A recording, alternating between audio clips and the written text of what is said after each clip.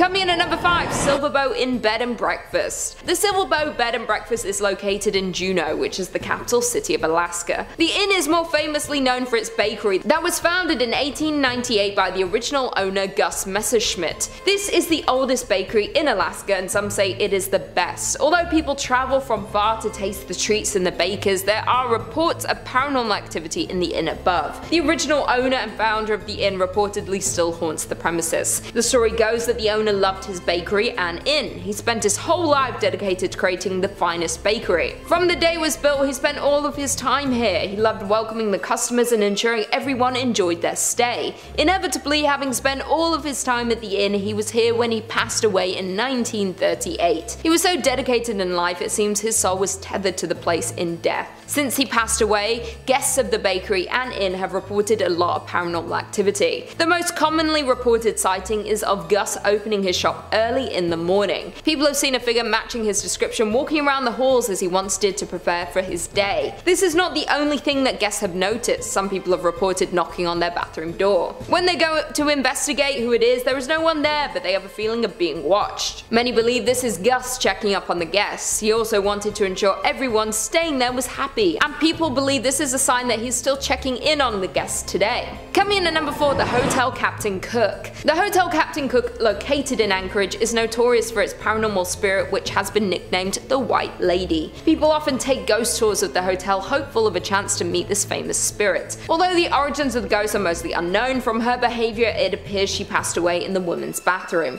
or at least in the area which may have been home to something else before the hotel was built. The locals explain how she is bound to this place and is unable to pass on. She could possibly be cursed, as she seems distressed about her situation. Since the hotel opened, there was a lot of paranormal behavior in the area. She would break the glass of the mirrors in the ladies' bathroom or swing open the doors to scare those inside. The hotel management had to step in when one guest used the bathroom stall located at the very end of the ladies' room. While in the stall, she felt something fall around her neck and start to get tighter and tighter. The woman panicked and ran from the stall. As soon as she left the cubicle, the sensation stopped. Since then, the bathroom has been bolted shut as to stop this from happening to anyone else. She does seem to be mostly contained to this stall, but there are still paranormal happenings. Lights turn on and off on their own. No one has been hurt since the spirit was locked away, but I would still stay far away from this hotel. Unless you're looking for an angry spirit, this is a hotel that should not be on your list of destinations to visit. Although, my parents were there and it's fine, you know. They're Gucci gang. In at number 3, we have the Allen House. The Allen House was built back in 1905 and was named after the original owner, Joe Lee Allen, where he lived in the home with his family for many years. Although Joe died in 1917, his wife Caddy stayed in the home with the 3 children Laddle, Lonnie, Lee, and Lewis. Sadly, Laddle took his own life in one of the bedrooms by drinking potassium cyanide, and it was unknown for many years for why she did it. After her death, her mother Caddy Allen kept the room completely closed off from the rest of the house. When Caddy passed in 1954, the property was split into rental apartments, and soon after renters moved in, they reported hearing footsteps and moans from the bedroom where Laddle died. In 1985, new owners bought the house and opened the bedroom, and it still contained the bottle of cyanide in a closet. The house changed owners twice, and in 2007, Mark and Rebecca Spencer purchased the Allen House and had a complete paranormal investigation done in 2008 because of the endless unexplainable instances. The investigators recorded over 40 voice phenomena and had their own paranormal experiences throughout their investigation. On August 22, 2009, Laddle's love letters were discovered in the attic floor. Over 90 letters detail her 1948 love affair, which ended with her taking her own life on Christmas night. After the owner Mark had experienced endless amounts of paranormal activity and discovering Laddle's love letters, he wrote a book called A Haunted Love Story. Nowadays, the home can be booked for tours explaining the history and the paranormal activity that goes on in the Allen House. During the Halloween season, it's open to the public from 6 to 11 PM for tours, and paranormal investigators and ghost lovers flock to hopefully experience Laddle's ghost that haunts the house to this day. In at number 2, we have Clayton House. The Clayton House is a historical treasure, but it's also one of the most haunted places in Arkansas. The home was originally built in 1852 by a man known as Mr. Sutton, and several years later, William Henry Harrison Clayton purchased purchased the house and renovated it, doubling it in size, transforming the style into Victorian Gothic Italianate. Mr. Clayton lived here from 1882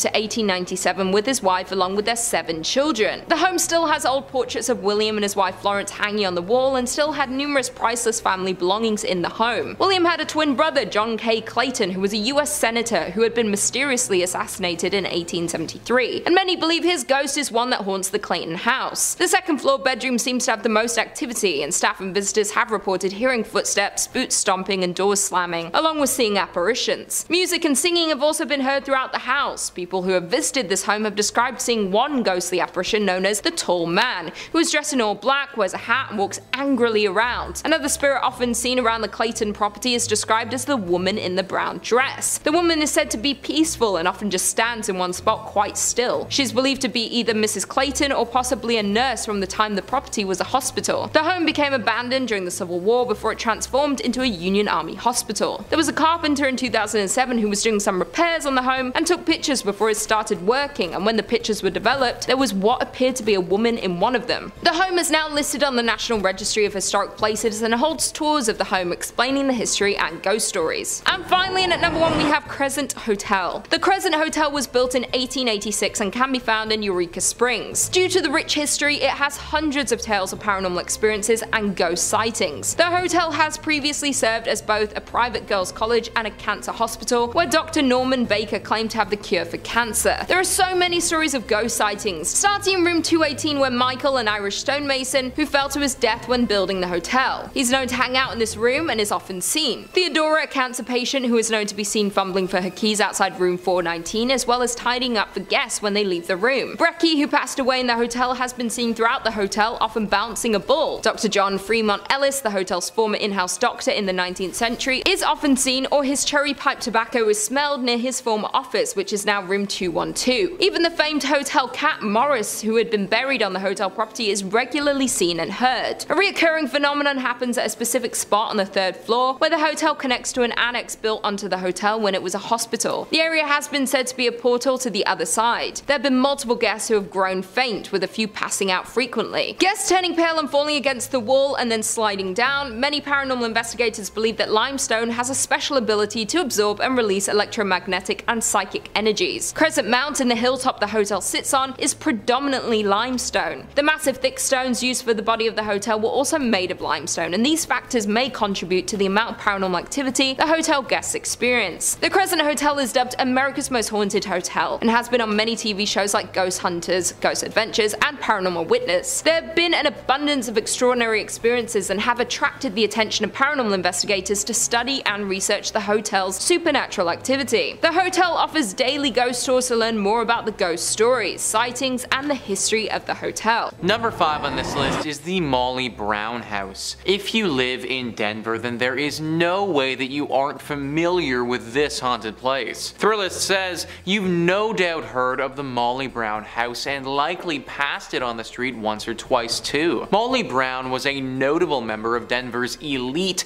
and perhaps known best for being a Titanic survivor, and despite allegedly living a relatively happy life, visitors to the museum and staff have reported quite a bit of strange happenings. Some have smelled what's believed to be husband J.J. Brown's pipe, or have witnessed lights off and on the fritz, and staff have reported furniture being seemingly rearranged. Sometimes figures can even be seen roaming the house. A visit is worth it alone for the history, but the potential for getting a bit spooked or walking into a cold spot is definitely an added bonus. We once again have one of those locations where no one has any idea why it's haunted, it just is. Maybe it's the connection to the Titanic that has got this place acting funky. Obviously that was a very unnatural occurrence and took the lives of tons of people in a very sad way. So I could believe that the Titanic and the survivor of the Titanic plays some role into why this place is haunted the way that it is. Good news is that this isn't the worst haunting that you can run into. Like, yes, you will get a little scared for sure. You might smell something funny, or have a ghost pull something on you, or even maybe have small valuables go missing. But ultimately, you probably shouldn't be dragged to the underworld here by some shadow demon or anything like that. So I guess if you were to visit, any place on this list, then this one wouldn't be the worst. Just be prepared for what's coming, because if you aren't, then it could leave you with some serious mental trauma. Number 4 on this list is Phantom Canyon Road. You need to be very careful on this road because there is a good chance you could suffer a serious crash if you aren't. Thrillist says a haunted road is one thing, but a haunted road in Colorado means you're likely on the edge of a mountain and at some serious elevation. Phantom Canyon Road is a detour off the Gold Belt Tour byway connecting Cripple Creek and Florence and was originally the railroad for that route. As you drive along, you can clearly see the ghost towns of Wilbur, Adelaide, and Glenbrook, and legend has it that the reason for Phantom Canyon's name is credited to sightings of a man wearing a prison uniform walking along the tracks in the 1890s. The man supposedly had been executed at the Colorado State Penitentiary a few days earlier. So yeah guys, you better have your wits about you, because if you don't, this ghost might come out and startle the crap out of you, and then the next thing you know, you're gonna be face deep into a tree somewhere. It also just adds to the horror ambiance that you're driving past several ghost towns along the way. Like, of course, they just had to be on the side of the road as you're also getting stalked by this ghost prisoner. No one really knows what this prisoner wants with you, but let's face it, I can't imagine it's good. My dude was executed back in the day, so for one, what he did was probably pretty bad to warrant a punishment like that, and then secondly, he literally got executed, and I can only guess that his ghost probably isn't too pleased about that. Y'all need to be especially careful if you're driving down this road, because at any point this guy could pop out. In at number 3 we have Avon Bridge. The Avon Bridge is known to be haunted by almost every local living in the area. It is a massive trip-arch railroad trestle spinning a rural road over White Lick Creek. The bridge is a fascinating landmark in Hendricks County with lots of legends and history surrounding it, some more sinister than others. There are a few historical facts about the bridge that we do know. It was built in 1906 off County Road 625, was designed by W.M. Dunn, and is still used today. Many haunted stories surround this bridge and the area surrounding it. One story claims that a mother had been walking on the tracks and fell to her death. The mother's wailing could be heard when you drive under the bridge. It's common for many locals to honk when driving under the bridge in an effort to muffle her screams. Another story is that a drunk rail worker slipped during construction and was buried alive in the wet cement. The tale is that when a train goes over the bridge, people claim to still hear his moaning. Many locals say that if you go near the bridge at night, you will hear moaning and can see a ghostly figure of a ghost, or even 2 or 3 at a time. If you're traveling near the bridge on a hot summer day, you may be witness to the ghost tears streaming down the concrete. Many people don't even refer to it as the Avon Bridge. It's often called the Haunted Avon Bridge because of the number of accounts of ghost sightings and constant sounds of the moans and screams heard from the ghosts that haunt the bridge. In at number 2 we have James Allison Mansion. The James Allison Mansion was built for James Allison, and it was a dream home, done in a grand design and style that exhibited James's wealth and importance. James was an important figure in the auto and plane industry, greatly helping in the development of cars and airplanes. He founded the Presto Light Company, which produced the first efficient headlight for early automobiles, and was a founding partner in Carl Fisher's Indianapolis Motor Speedway. He also started Allison Engineering Company, which evolved and transformed into an aircraft engine make known today as the Allison division of Rolls-Royce.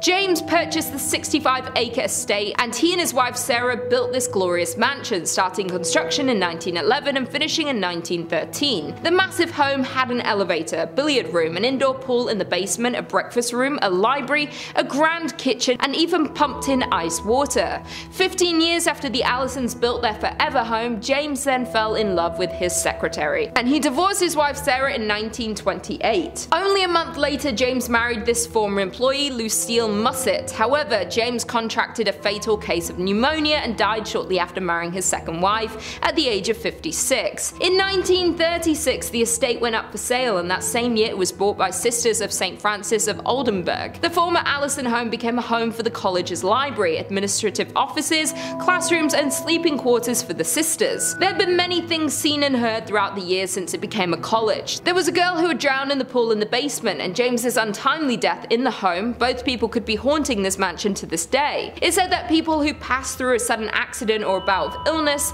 sometimes their spirits hang around, perhaps unaware that they have died or not wanting to accept their deaths, and this is the case for both the little girl and James. The entity of a little girl is often seen throughout the mansion. There are strange cries that are heard from the basement, in the attic, and objects seem to move by themselves and can completely disappear. There is another entity seen and could possibly be more than one, and they like to take keys and objects and move them to odd places. The library in particular is often completely rearranged, like the books and furniture. And finally, in at number 1 we have French Lick Springs Hotel. Nestled in the small resort town of French Lick sits the massive French Lick Springs Hotel. This legendary hotel was constructed in 1845 and is a crown jewel of the southern Indiana town, but there's more to this resort than meets the eye. This Indiana hotel is known to be one of the most haunted places in the state. Thomas Taggart was a mayor at the time and purchased the hotel in 1888. After purchasing the hotel, he added luxurious furnishings, marble floors, and built 2 championship golf courses. During this time, Taggart became the Democratic National Chairman, and the hotel became the unofficial headquarters of the Democratic National Party. In 1931, Franklin Roosevelt visited the hotel because of its Democratic standing and won the presidency a mere year later. Over the years, the hotel and the work Taggart put into it made it one of the most prominent hotels in the area, and even ran the West Baden Springs Hotel out of the business. Unfortunately, in 1916, Taggart passed away, but according to local legend, his spirit has never left the building. Taggart died in 1916, but that hasn't stopped rumors of sightings of this famous hotel owner. Guests and employees frequently encounter strange and paranormal activity throughout the hotel, and they believe it is caused by Taggart himself. Many spot his ghostly figure near the service elevator and can pick up a strong scent of pipe tobacco. Others claim they witnessed his spirit riding down the hallway on a horse and making noise inside the ballroom. Some hear noises and others encounter his ghost, though usually both don't occur at the same time. Not only is Taggart's ghost living in the hotel, but there are also rumors of a former bellhop that lingers around the hotel. Many believe that he was a current employee until they saw old photos of him hanging on the wall or were told no bellhops were on duty when people had encountered him. Employees and guests say that it's pretty hard not to encounter some sort of activity when you're in the hotel, and due to the vast amount of paranormal sightings are why it's considered by many to be the most haunted place in Indiana and one of the most haunted places in all of the United States. In at number 5 we have Eldridge Hotel. The Eldridge Hotel is a historic building located in downtown Lawrence, Kansas. The building is named after Sheila Eldridge, who was a prominent anti-slavery individual who lived here in the 1800s. The building became an apartment complex in the 1970s, but there was a strong desire by the city to see it open as a hotel, and a group of investors contributed, as well as the city of Lawrence, into industrial revenue bonds to make this dream a reality. In the later 1980s, it opened as a hotel. A popular story has circulated about the hauntings in this hotel, with the locals, employees, and guests that the ghost is that of Sheila Eldridge, who haunts the halls to this day. Many claim that because the Eldridge house's original cornerstone is located in room 506, and his spirit will manifest in that room and also roam around the building. People who have stayed in this room have claimed to witness breath marks on recently cleaned mirrors, doors opening and shutting on their own, and lights turning on and off by themselves. Others claim that the hotel's elevator is also haunted by a different spirit who is known to open and shut the elevator doors on the 5th floor. The 5th floor is said to contain a portal to the spirit world. A popular photograph was taken during the 1980s that clearly shows a ghost-like figure in the building's elevator. Many other photographers have mentioned having unexplained technical difficulties with their cameras when near the elevator. The story of the hotel and the hauntings of Eldridge was the inspiration for the movie The Demon's Shadow, and the hotel was featured in the series My Ghost Story and has been depicted in many writings. Many believe the rich history has resulted in the amount of paranormal activity. In at number 4, Midland Railroad Hotel. The Midland Railroad Hotel is known for serving the largest steak around, and if you can finish all of it, you get it for free. But it has a sinister, haunting history. It was first a popular train stop in the 1890s, then known for being the location for the movie Paper Moon, where many scenes were filmed at this hotel in 1973. Since then, it's gone through fires, the Great Depression, and plenty of renovations. It is now owned by the Wilson Foundation, has been back in business since 2003, and is listed on the National Register of Historic Places. Not only is this hotel known for these interesting things, it's most known now for the paranormal activity that lurks around the hotel. The most famous ghost is that of an orphan orphaned girl that haunts the 3rd floor who knocks on doors,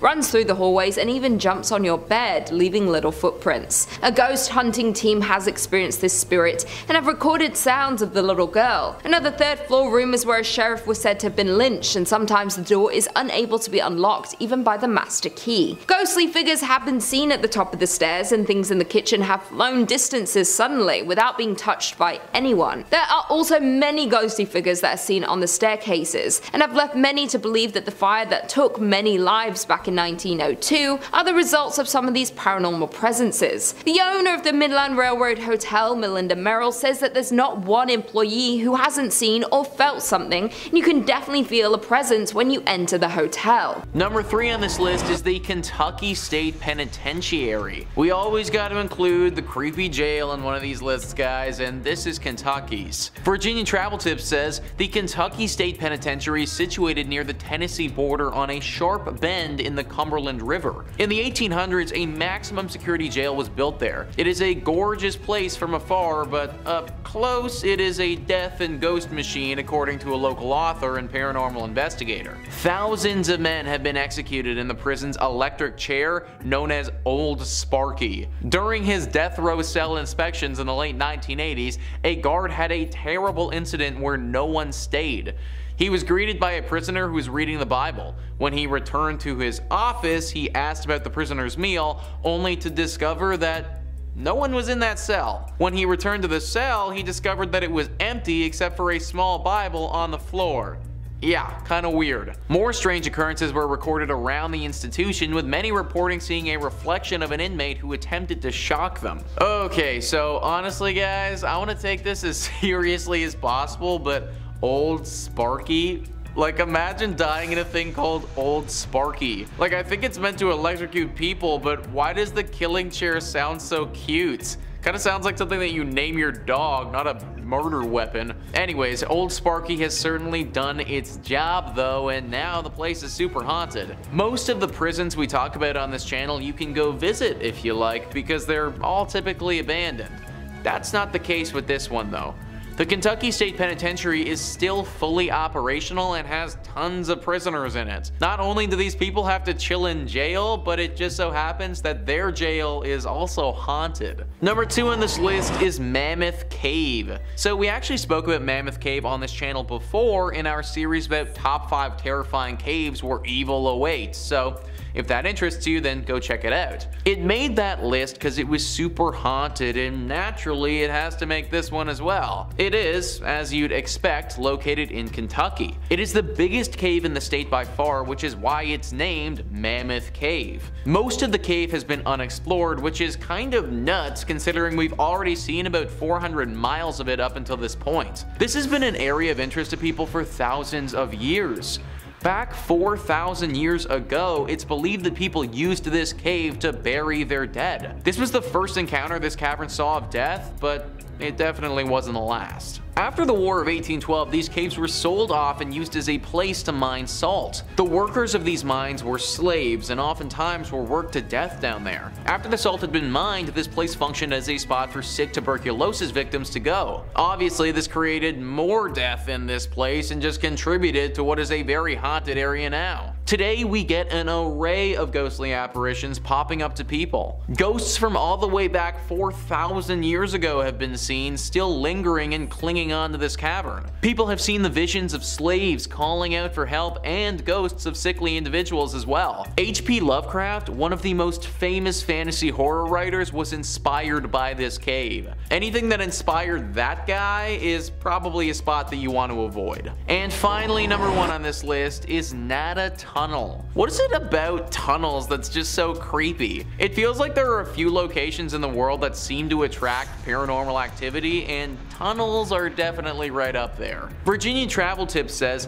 Nada Tunnel, also known as the Gateway to Red River Gorge, is located in Powell County, Kentucky. Works of a 1-lane tunnel on a 2-way road began in 1910 and concluded in 1911. Drills and dynamite were used to rip through the limestone rock during construction, and one worker died while attempting to dissolve a stick of frozen dynamite by placing it next to the fire, which, resulted in the dynamite exploding. As a result, the man's spirit is claimed to haunt the Kentucky Tunnel. Others allege that the location is haunted as a result of a climber who died in this region. These incidents are linked to the mythology of a green orb appearing in front of the tunnel. If you plan to enter the tunnel, keep in mind that it only fits one automobile at a time, therefore check for other car headlights before proceeding. This is one of the coolest haunted places in Kentucky for the sake of it being engulfed in nature. So it may look really cool, but the haunted nature of this spot makes me think that it should be avoided. Man, imagine literally getting blown up by a stick of dynamite. Like, that might actually be the worst. Granted, my dude did stick the dynamite literally right next to a fire, so I feel like he might have brought this one on himself a little bit. I'm not really sure how the climber would have died in this tunnel, but you gotta imagine that he screwed up if he was climbing in a tunnel. Either way, the spot is definitely riddled with these spirits, and they manifest themselves as this glowing green orb. Now, there haven't been too many reports of this thing being super dangerous, but it is definitely creepy to say the least. Locals don't really travel down this pathway for fear of the orb and what it could potentially do to them. Also, on a total side note, I just want to bring up the fact that this is a one-way tunnel on a two-lane road. Like, how dangerous is that, guys?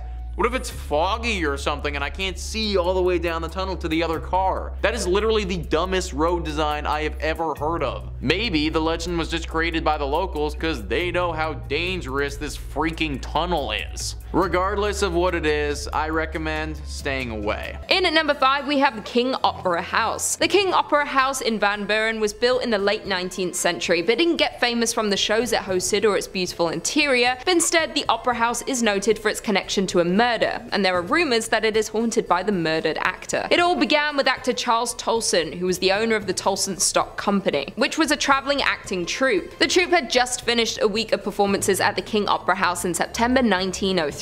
And they were headed out of town to go to another performance. They headed to the train station, and when Tolson made his way to the ticket window, someone called out his name. Dr. William Parman, a well-known local doctor, emerged and shot Tolson with his revolver. Tolson was shot in the hip and the chest, and he was taken to the Fort Smith Hospital. But it was too late, and he died from his injuries. Dr. Parchman's motive for the incident was that he believed his 17-year-old daughter was in love with Tolson, was planning on running away with him, even though Tolson was married and his wife was a member of the acting troupe. Tolson knew Dr. Parchman and his daughter Allie, but there was no proof that he had any intention of eloping with the girl. Parchman was acting based on the information given to him by a vinegar salesman who may have had an interest in the young girl. Parchman was found not guilty of the murder despite there being multiple witnesses. Interestingly, both Allie and the vinegar salesman left town and were not present for the trial. It's said that Tolson's ghost haunts the King Opera House, which was the location of his last performance. Today, the Opera House is a contributing property to the Van Buren Historic District, listed on the National Register of Historic Places. It isn't currently open to the public, but is available to be rented out. In at number 4, we have Toltec Mounds. The Toltec Mounds is a famous historical site in Arkansas and is a National Historic Landmark, one of 4 in the Arkansas State Park system, and this park is the largest and most complex mound site in the state. Arkansas was once the home of a group of people referred to as the Plum Bayou culture by archaeologists and historians. Their existence in the area is a bit of a mystery. These people were not related to the Toltec tribes from Mexico, despite the site's name. The Plum Bayou culture also cannot be traced to any other group of people living in the area when the tribe was active. A total of 18 mounds have been identified in the area, all built between 650 and 1050 AD. One mound stands 49 feet high and another at 39 feet, with many smaller mounds surrounding it. The site was abandoned around 1050 AD and no remnants of the residents exist outside of the Toltec mounds. Today, the site is still an active archaeological site in the home of Toltec Mounds Archaeological State Park. As for hauntings at the site, if an entire culture disappearing without a trace isn't creepy enough, many visitors to the site have reported the appearance of lights or orbs near the mounds, seeing ghosts and hearing footsteps around the site at night. Many of these findings have been caught on camera and video, and so many paranormal investigators, ghost hunters, and haunting enthusiasts have confirmed there is activity in the area. Whether it's from the Lost Society or not, we may never know. The mounds are open daily for visitors, with tours available to learn more about the history and hauntings in the area. Coming in at number 3, we have the Golden North North Hotel. The Skagway Golden North Hotel may look like a classic hotel located on the main street, but it has seen tragedy and has the ghost to prove it. People say this place is haunted by a lady who passed away many years ago. She is bound to room 23 on the 3rd floor, but her presence can be felt in the area around the building. The locals tell the story of how this woman became bound to room 23. It's unknown in what year the story takes place, but it was many years ago. The woman was visiting the hotel with her husband. They visited the area so her husband could go on a gold expedition. The expedition was over a number of days to possibly weeks, and the wife was to stay at the hotel and explore the local area. The day arrived and the husband left on his expedition, leaving his wife alone. Not long after the husband had left, the woman caught pneumonia. She became sicker and sicker. There was no one in the area able to help her. She had no way to get to a local doctor with no knowledge of the area. She sadly passed away in a little over a week due to her illness. When her husband returned, he was heartbroken to find his wife had passed. She had been laying in their room for weeks awaiting his return. The locals were shocked to hear what happened, and horrified no one had heard her cries and helped her survive her ailment. Since then, she has been bound to the room. Other guests have heard sounds coming from the room which remains empty. The spirit can be heard coughing or choking. Some have said they saw her from the window of the hotel when walking around the area late at night. Some have even heard her cries for her husband. When anyone tries to investigate the room, they just find it empty and cold. The cold of the room takes over you as soon as you open the door. You can feel you are in the presence of a spirit and are overcome with sadness. Coming in at number 2, we have Independence Mine. The Independence Mine, now known as the Independence Mine State Historic Park, is the site of a former gold mining operation. It is located in Palmer, Alaska. The mining history in the area dates back to at least 1897. The mining town now sits abandoned. The operations were temporarily halted in 1950 with the plan to eventually resume operations. They were never able to resume the operations. This resulted in a well-preserved collection of mining equipment and buildings. Although weather has taken its toll, many of the buildings still stand today. As we know, with many mines there are often accidents due to the dangerous nature of the work. Parts of the mine would often collapse. The mine is now a big tourist site as a look into the life and work of miners in 1897. The visitors have reported a lot of paranormal activity while touring the facility. Almost everyone who visits the mine sees some form of activity there. There are many apparitions that appear. They walk around the mine as if they were doing their usual day's work. Some have even seen cigar smoke coming from certain locations. You can smell and see the smoke, but there are no cigars in the area that could be making the smoke. Tour guides have noted that they often have the feeling of being followed. They can feel themselves being watched each time they tour the facility. Some have even found footprints that don't belong to them or anyone in their group. Although there is a lot of paranormal activity in the area, tourists still come to see the remains of the mining town. The ghosts seem to be well intended. They may merely be echoes through time of the souls who passed here. As far as we know, there have not been any visitors who have been hurt during their visit. I would still be wary of visiting here though. Finally, in at number 1 we have At the White House. At the White House was built in 1902 and is now on the National Historic Register due to how long it has been standing in the community. It has had many issues since it was built. It was originally built as a hospital, then it was used as a daycare center, and today is used as a hotel. Any building that was used as a historic hospital has seen a lot of tragic passings. When the building was used as a daycare center, there was a tragic fire. The building caught fire in the 1980s. It was fully restored following this. During the fire, the young woman who owned and ran the daycare was trapped inside. After ensuring all of the children were safe, she became trapped and unfortunately perished. Since the fire, her apparition has appeared around the home. Most guests believe her to be a kind spirit, but she does bring on the feeling of dread and terror when she is in your presence. Guests at the hotel have claimed to be startled awake by the young woman standing at the foot of the bed. Once they wake up and become frightened, the spirit usually disappears. Workers at the hotel claim that she appears to show more interest in families with children. She reportedly had a love for looking after children, and even in death she wanted to ensure their safety during their stay at the hotel. It is unknown what room she was trapped in during the tragic fire, but there are numerous cold spots around the hotel. Others have heard faint screams and cries coming from certain rooms. She is hailed as a hero for saving all of the children during the fire, but guests are still frightened when greeted by her ghost in the early hours of the morning. Number 5. Hockomock Swamp. Already sounds pretty scary in itself. Something about swamps, you know what I mean? During the 17th century, the Hockomock Swamp was used as a fortress by the Wampanoag people, the predominant band of natives in the area, against invasion by the early British settlers. It played a landscape role in King Philip's War as a strategic base of which to launch assaults with nearby English settlements. During the 18th and 19th centuries, settlers deemed the swamp to be useless, barren land, and it didn't really do much besides sit there and just kind of take up space. They attempted to drain it and convert it into a profitable farmland, however, nothing really grew. The natives of the region placed a much higher value on the swamp, however, for centuries. The first people had relied on hunting food there, riddled with fauna, and the swamp had gained an important legend and folklore among them as being a place where many things meet. They named it Hockomock, the Algonquin term meaning place where spirits dwell, and that's exactly what people say they do. Dwell there. What makes this swamp so haunted is the different purposes it was used for. A cesspool for bones of the fallen. Some places are just more susceptible to violence and death over the years, and that reputation of spirits lingering is what's so heavy and cold about this location. Much of the swamp served a dual purpose as a sacred burial ground as well. The Hockomock is occasionally referred to as the home of the Hobomok. The Wampanoag people worshipped and feared Hobomok, the chief deity of death and disease. Hobomok, composed of human souls of the dead, was known to congregate in areas like the Hockomock Swamp, thus the term and lore stuck. Yep, just a giant mud monster swallowing souls. Charming. There are many stories and legends that have become associated with this swamp and are even connected to the number 1 on my list. It remains a place of mystery and fear and apparently good frog catching. Number 4.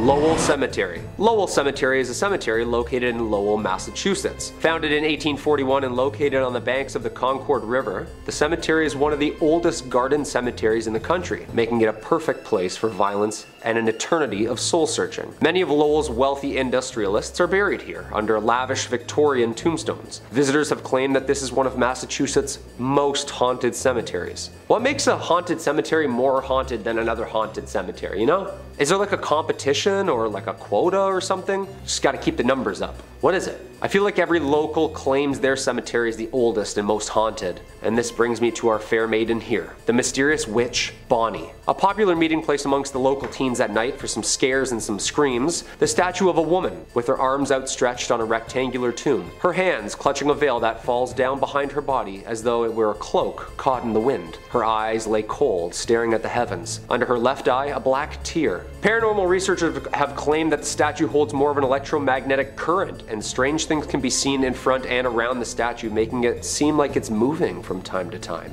Creepy. There is local lore that if you leave a coin or ribbon on the statue, then you'll get good luck, and in return, if you steal or take the items from the statue, the haunting whispers of bad karma will follow. Although research shows that this gravesite holds no actual sinister history, the ghostly sightings surrounding it are a hotspot within the cemetery. I bet at night under the moonlight this woman could be very terrifying. Number 3. The USS Salem. Planes, trains, and automobiles. Well, almost. A big boat. The USS Salem, a heavy cruiser built for World War II in 1945, was originally built for action. Its bold, aggressive architecture was one of the last, as it was more of a bluff to its opponents than actually a hero of war. In May 1949, War Departments handed the Salem's helm to Captain J.C. Daniel himself. The ship was built and updated with what was then the latest military tech and weapons, and it was meant to strike fear in whomever or whatever was in her way. Although the ship wasn't used in any action during World War II, it acted as a flagship, training operation, and main purpose as a threat to the naval enemy. It wasn't until the USS Salem had responded to the 1953 Ionian earthquake, or also known as the Great Kefalonia earthquake, as it hit the southern Ionian islands of Greece on August 12th, devastating the entire area. The USS Salem landed on Greek shores and acted as an improvised hospital and morgue, giving it its famous name, the Sea Witch. The ship was decommissioned shortly after its rescue and lays in Boston's harbor as a tourist attraction from all of its dark history. Some of the paranormal activities that arise on the ship include the Burning Man,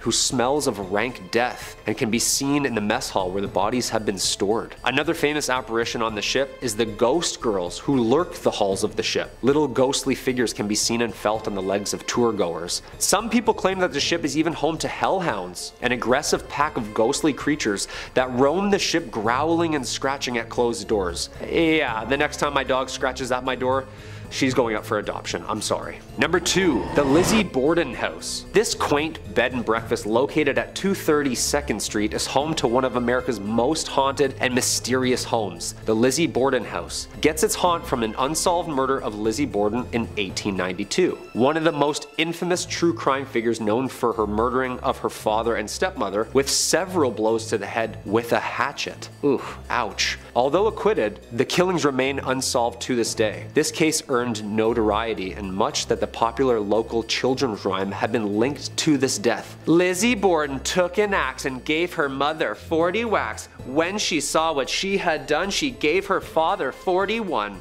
That is horrible. On August 4th, 1892, Lizzie's stepmother of 27 was struck 19 times while her father Andrew was hit 11. Although Lizzie Borden was acquitted and found not guilty, the dark history draws in crowds every night for its nightly tour of the premises. The Lizzie Borden room, the infamous room where all of the murders took place, is the most requested and most popular for paranormal overnighters. And not only can you enjoy a lovely inclusive breakfast to yourself, but the nightly house tour, ghost tour, and ghost hunt attracts fans of horror every night of the year. Yeah, that's terrifying. And there's a jingle to it. I don't like that at all. And coming in at number 1, the Salem Witch Trials. We can't talk about haunted places in Massachusetts if we're not going to bring up the witch trials. And I'm not talking about Sabrina the Teenage Witches, or anything of cute of that nature. These famously documented witch trials need no introduction, and unfortunately lays way to one of the most horrific events based in truth. The site of mass hysteria and hangings of supposed witches took place here and occurred in colonial Massachusetts between 1692 and 1693. More than 200 people were accused of practicing witchcraft, or better known back then as the devil's magic, and 20 were ultimately executed. Eventually, the colony admitted the trials were a mistake and compensated the families of those convicted. Okay, yeah, sorry. I just thought when you sneezed, you didn't say bless you, so I already don't like you, so I figured you were a witch. I'm really sorry. Since then, the story of the trials has become famous in paranoia and injustice, and it continues to baffle researchers to this day. We all know the famous play written by American playwright Arthur Miller in 1953, The Crucible, depicting the mass hysteria and drama during these trials. This was the perfect time if you didn't like someone that a strategic and untimely sinister accusation led to the demise of thy neighbor. I saw Sarah Good with the devil. I saw Goody Osborne with the devil. Who else don't I like? I saw Bridget Bishop with the devil. Abigail. End of Act 1. Since the start of the trials and hysteria in North America, other European countries shortly followed with their own mass witch hunts, resulting in somewhere between 40,000 and 60,000 tried and executed for witchcraft. That's a lot of broomsticks. The Salem Witch Trials of Salem, Massachusetts is still one of the world's biggest hotspots for mystery and paranormal story. Coming in at number 5, we have Terrace Inn.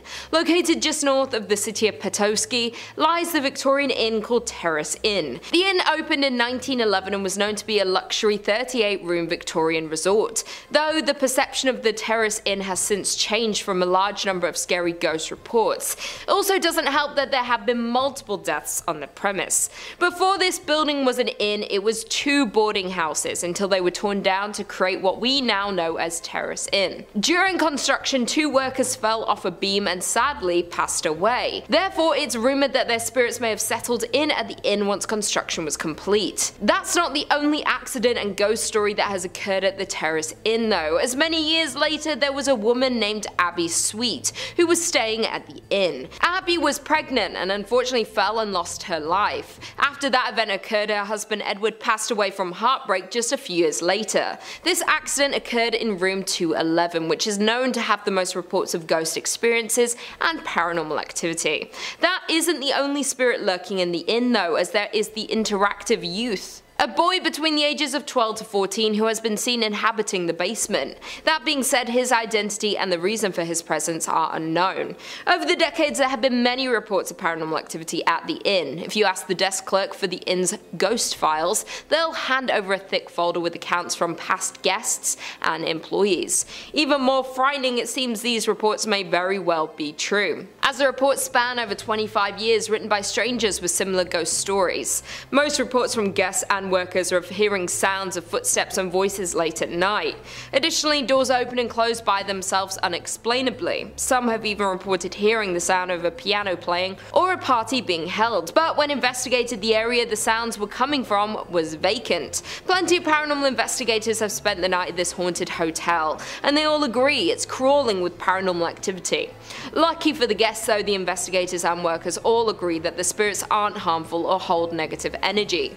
That all being said, this historic inn remains one of our most paranormally active locations in Michigan. In at number 4 we have Sol Choi Point Lighthouse. On the shores of Lake Michigan sits Sol Choi Point Lighthouse. The lighthouse has been in operation since 1895 and it's the only active light left on the lake, but behind its walls holds the stories and spirits. Between 1902 and 1910, Joseph Willie Townsend was the lighthouse keeper who lived in the upstairs bedroom with his wife. For decades it's been said that Captain Willie Townsend remains attached to the old structure. The captain died at the age of 63 in 1910 and his death remains a mystery, though some believed it was cancer as he was known to be a heavy smoker.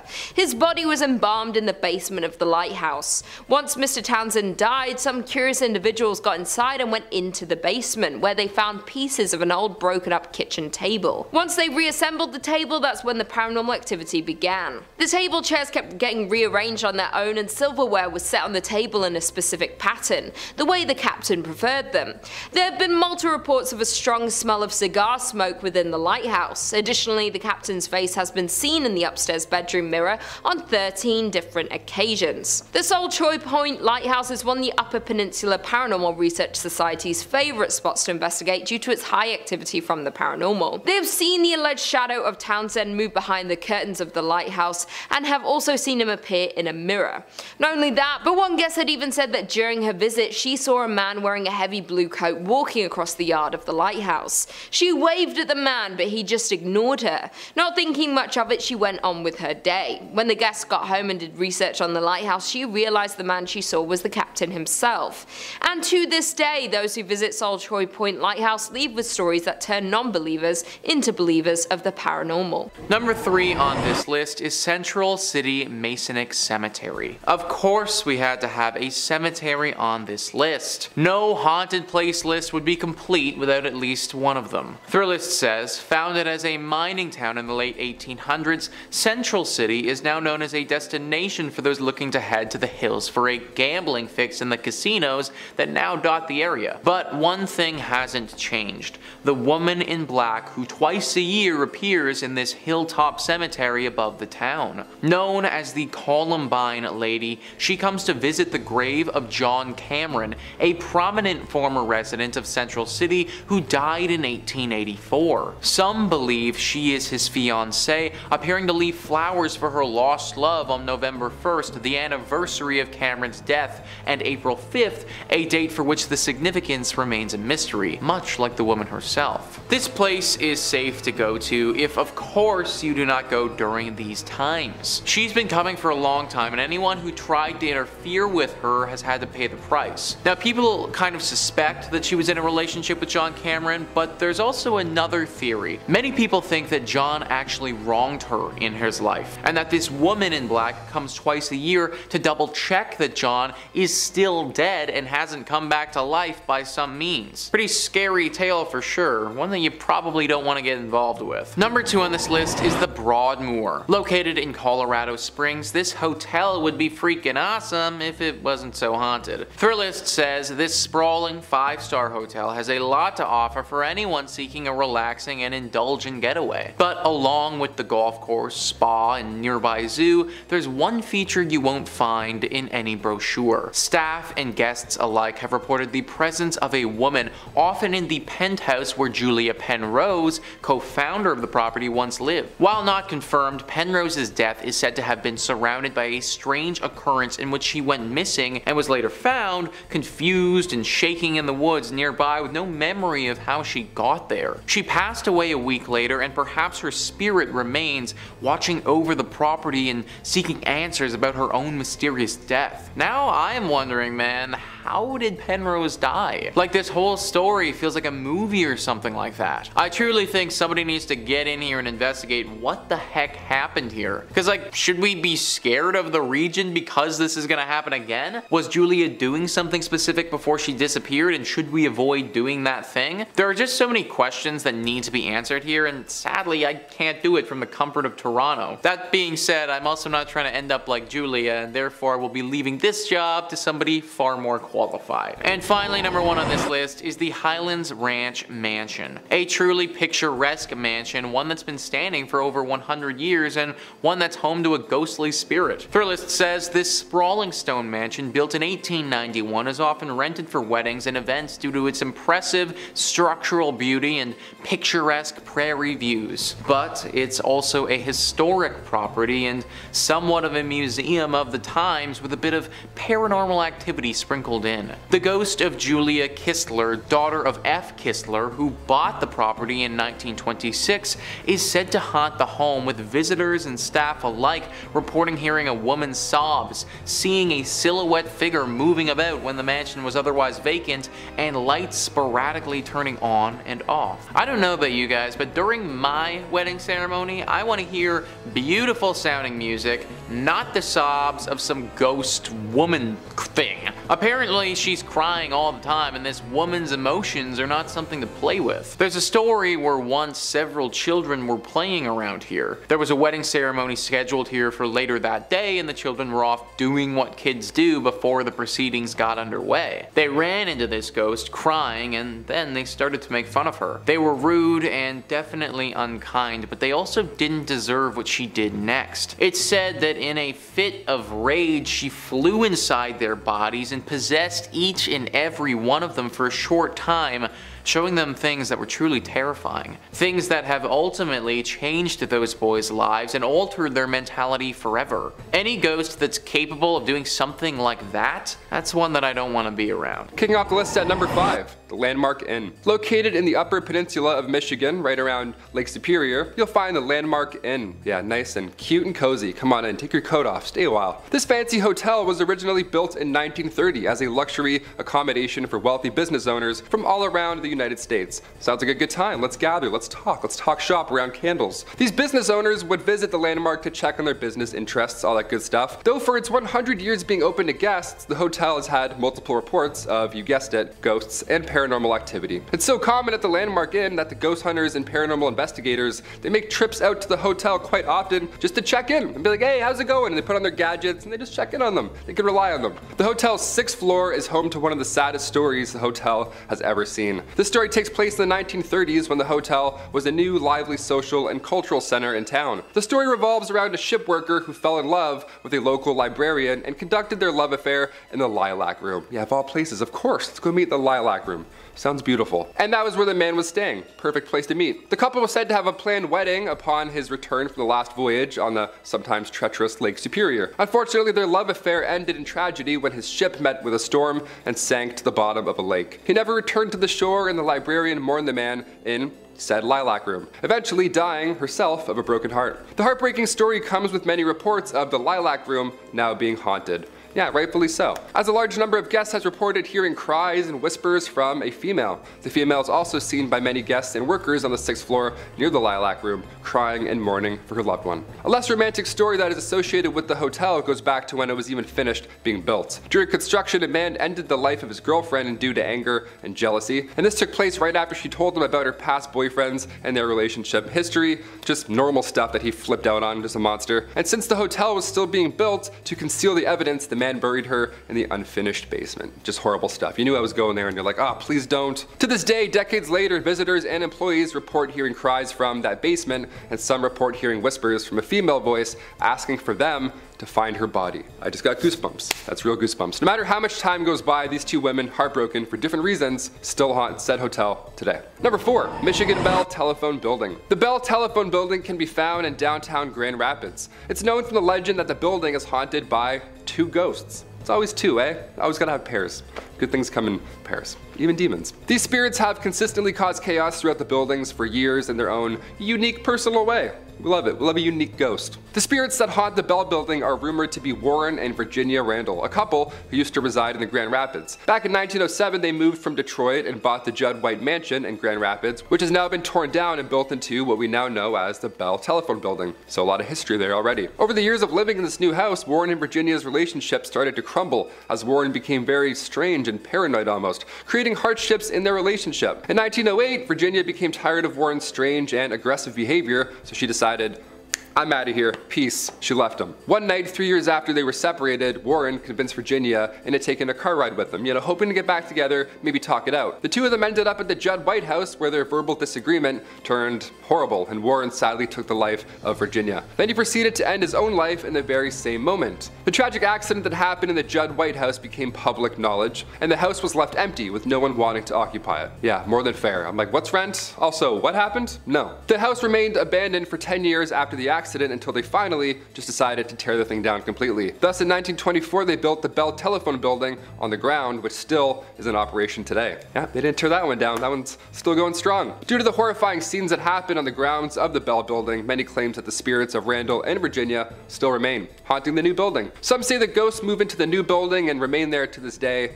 I mean, I think that's possible. Ghosts like to move, they can go through walls, they can probably relocate. Through the years of operation in the office building, visitors and employees all report being harassed by strange late night calls, which have been traced back to be coming from inside of the building itself. Yeah, inside the house. You guessed it, it's upstairs, that's so scary. Due to this and the strange eerie feelings that the employees feel while they're even working, it's safe to say Randall and Virginia may remain on the grounds, most likely. They're definitely there. It sounds like they're for sure there. In at number 3 we have Hotel Josephine. The Hotel Josephine is considered by many to be the most haunted hotel in Kansas. It was built in 1890, located in the city of Holton, and is the oldest consecutive operating hotel west of the Mississippi River. The history of the hotel is rich but also very haunted. The hotel was built by A.D. Walker and was named after his daughter Josephine. When it was built, she was only 4 months old and she attended the local elementary school and graduated Kansas University. Her graduation photo is hung in the front parlor, above the antique piano, and according to the current hotel manager, Tracer Fox,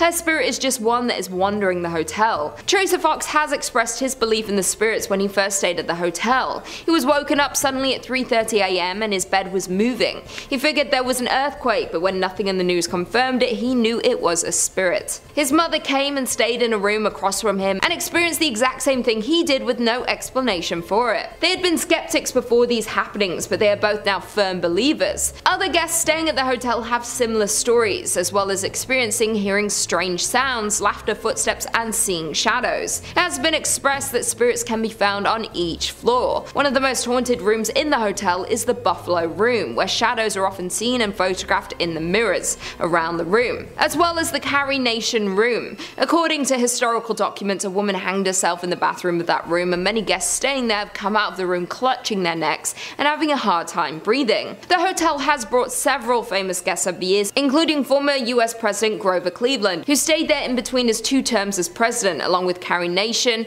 Robert Louis Stevenson, Charles Curtis, Kirstie Alley, John Sullivan, Sam Rayburn, and Harry Langdon. Due to the amount of paranormal activity and active spirits in this hotel, the hotel hosts several paranormal and haunted events throughout the year, and many ghost hunters come to Holton to check out the more than century-old hotel. It's also been featured in many television shows, including Ghost Tours of Kansas and Haunted Rooms America. Coming in at number 2 we have McIntyre Villa. The McIntyre Villa is one of the unusual and historic houses built in the city of Atchison. It was built in 1889 for John McIntyre, a wealthy manufacturer of harnesses and saddles. He did a great deal of business with wagon trains plying the overland trails. John McIntyre's first wife, Alice, died in 1892. He married his second wife, Anna Conlon, a widow with 3 sons, and after John's death in 1902, Anna continued living in the home until her death in 1916. During her ownership, the house was home to many of her relatives, with lots of children as well. Around 1925, Anna's brother, Judge Charles J. Conlon, a prominent Atchison lawyer, and his family made the villa their home. In 1952, the McIntyre Villa was purchased by Miss Isabel Altus,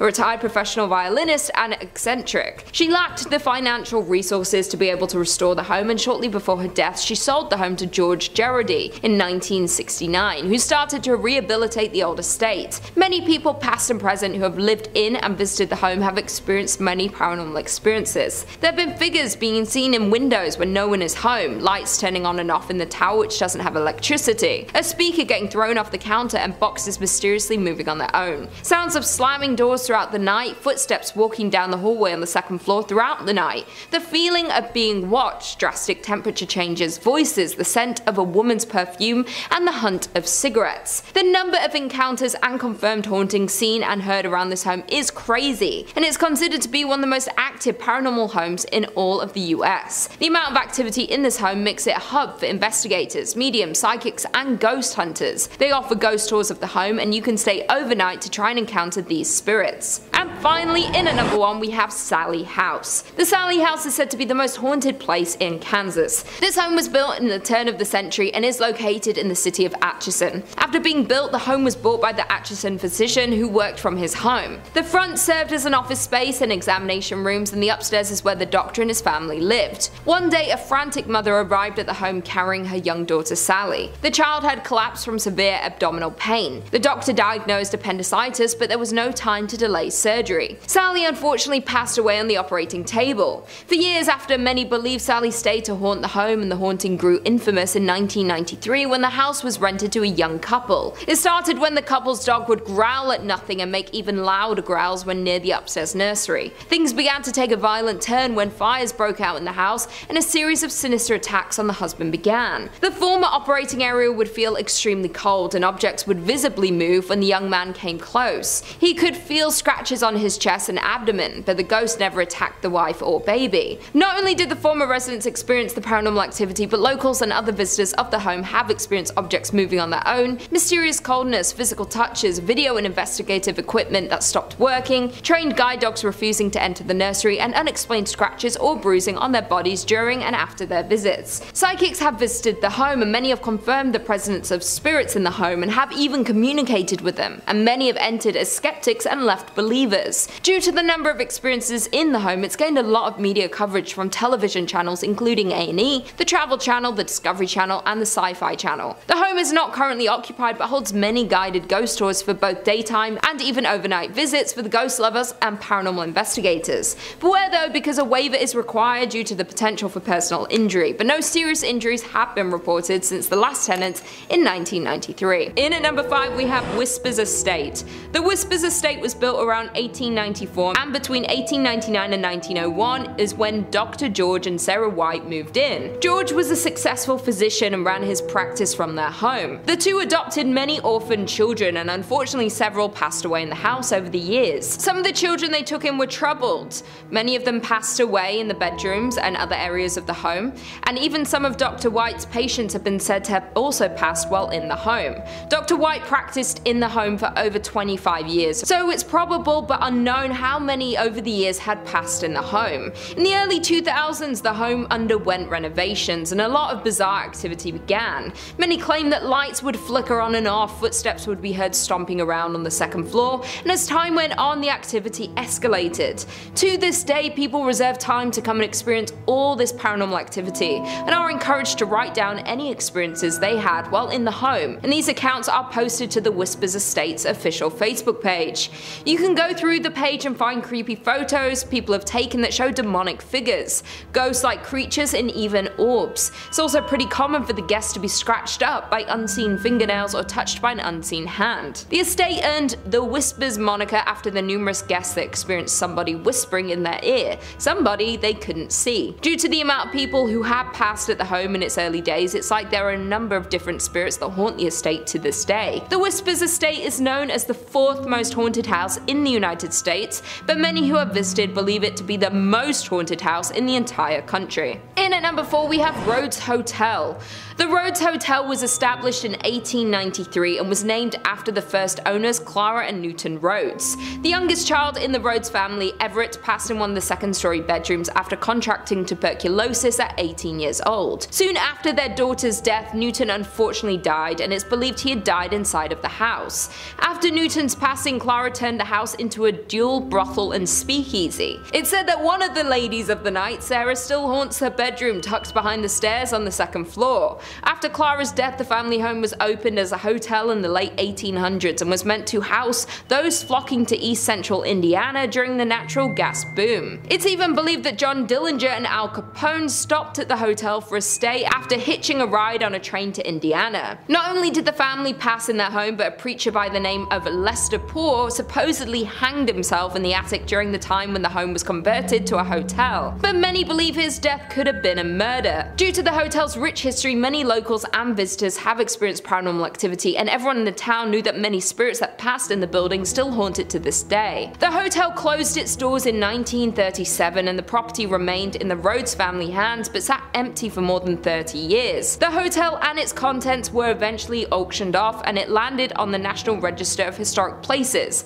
and the hotel saw 3 owners before the Haleys took it over for restoration. The Rhodes Hotel was purchased by Clint and Linda Haley in 1995 and they heard rumors about the haunting of the hotel, but this didn't faze them. They were more worried about the work they'd have to do to restore the home. The Haleys claim that they didn't encounter any paranormal activity, but many find that hard to believe. The hotel was up for sale again in 2017 when a man by the name of Couch took it over for his charity. Couch had launched the Lost Limbs Foundation 4 years earlier, which raised funds for prosthetic limbs for children. To this day, Couch's charity has owned and run the hotel. Not only had it been named among Indiana's most haunted places, but the hotel is consistently booked for private and paranormal investigations. The overnight investigation tickets can get up to $200, and this hotel attracts people from across the country. There have been many investigators that believe there is extensive activity in this old hotel, and people have captured a figure-like shadow moving across the living room curtains with the use of night vision cameras. Most commonly, people hear whispers and the second floor creaking when no one is inside. Unlike the Haleys, Couch said he's seen and heard supernatural happenings in the hotel since moving onto the property in 2017. He's heard footsteps on the staircase, the property camera has turned off randomly, and picked up voices before the footage flickers back on.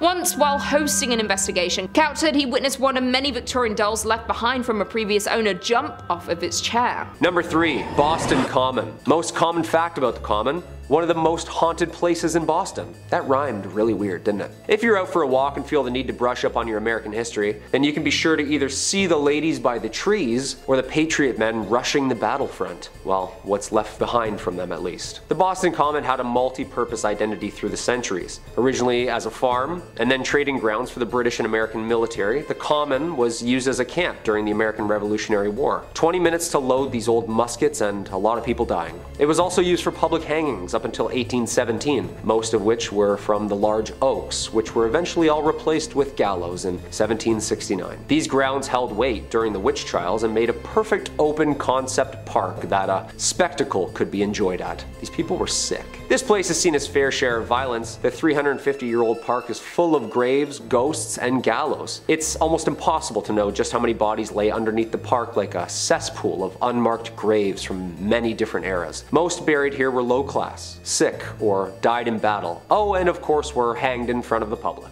This place is home to many dark shadows, cold spots, and the occasional smell of gunpowder. Next time you're in Boston, swing by one of America's oldest and fullest cemeteries and see if you can see anything for yourself. Number 2. The Danvers State Hospital. The Danvers State Hospital, or also known as the Danvers State Insane Asylum, was a psychiatric hospital located in Danvers, Massachusetts. It was built in 1874 and opened in 1878 on the isolated site in rural Massachusetts, which, fun fact, the judge who preceded the Salem witch trials lived on. That's bad karma already, isn't it? Despite being included in the National Registry for Historical Places in 1984, the majority of the building was demolished in 2007. At a cost of $1.5 million at the time, the hospital originally consisted of 2 main center buildings with housing for the administration, with 4 radiating wings on each side. The outermost wards were reserved for the most hostile patients. This was a prominent location where medications were being tested by the government, and the favored lobotomy was being fleshed out. When shock therapy failed to control the population, lobotomies started, and in 1939 the population of the hospital swelled to almost over 2,400 patients. A total of 278 people died at the hospital that same year. Neurology experts often call Danvers the birthplace of the prefrontal lobotomy.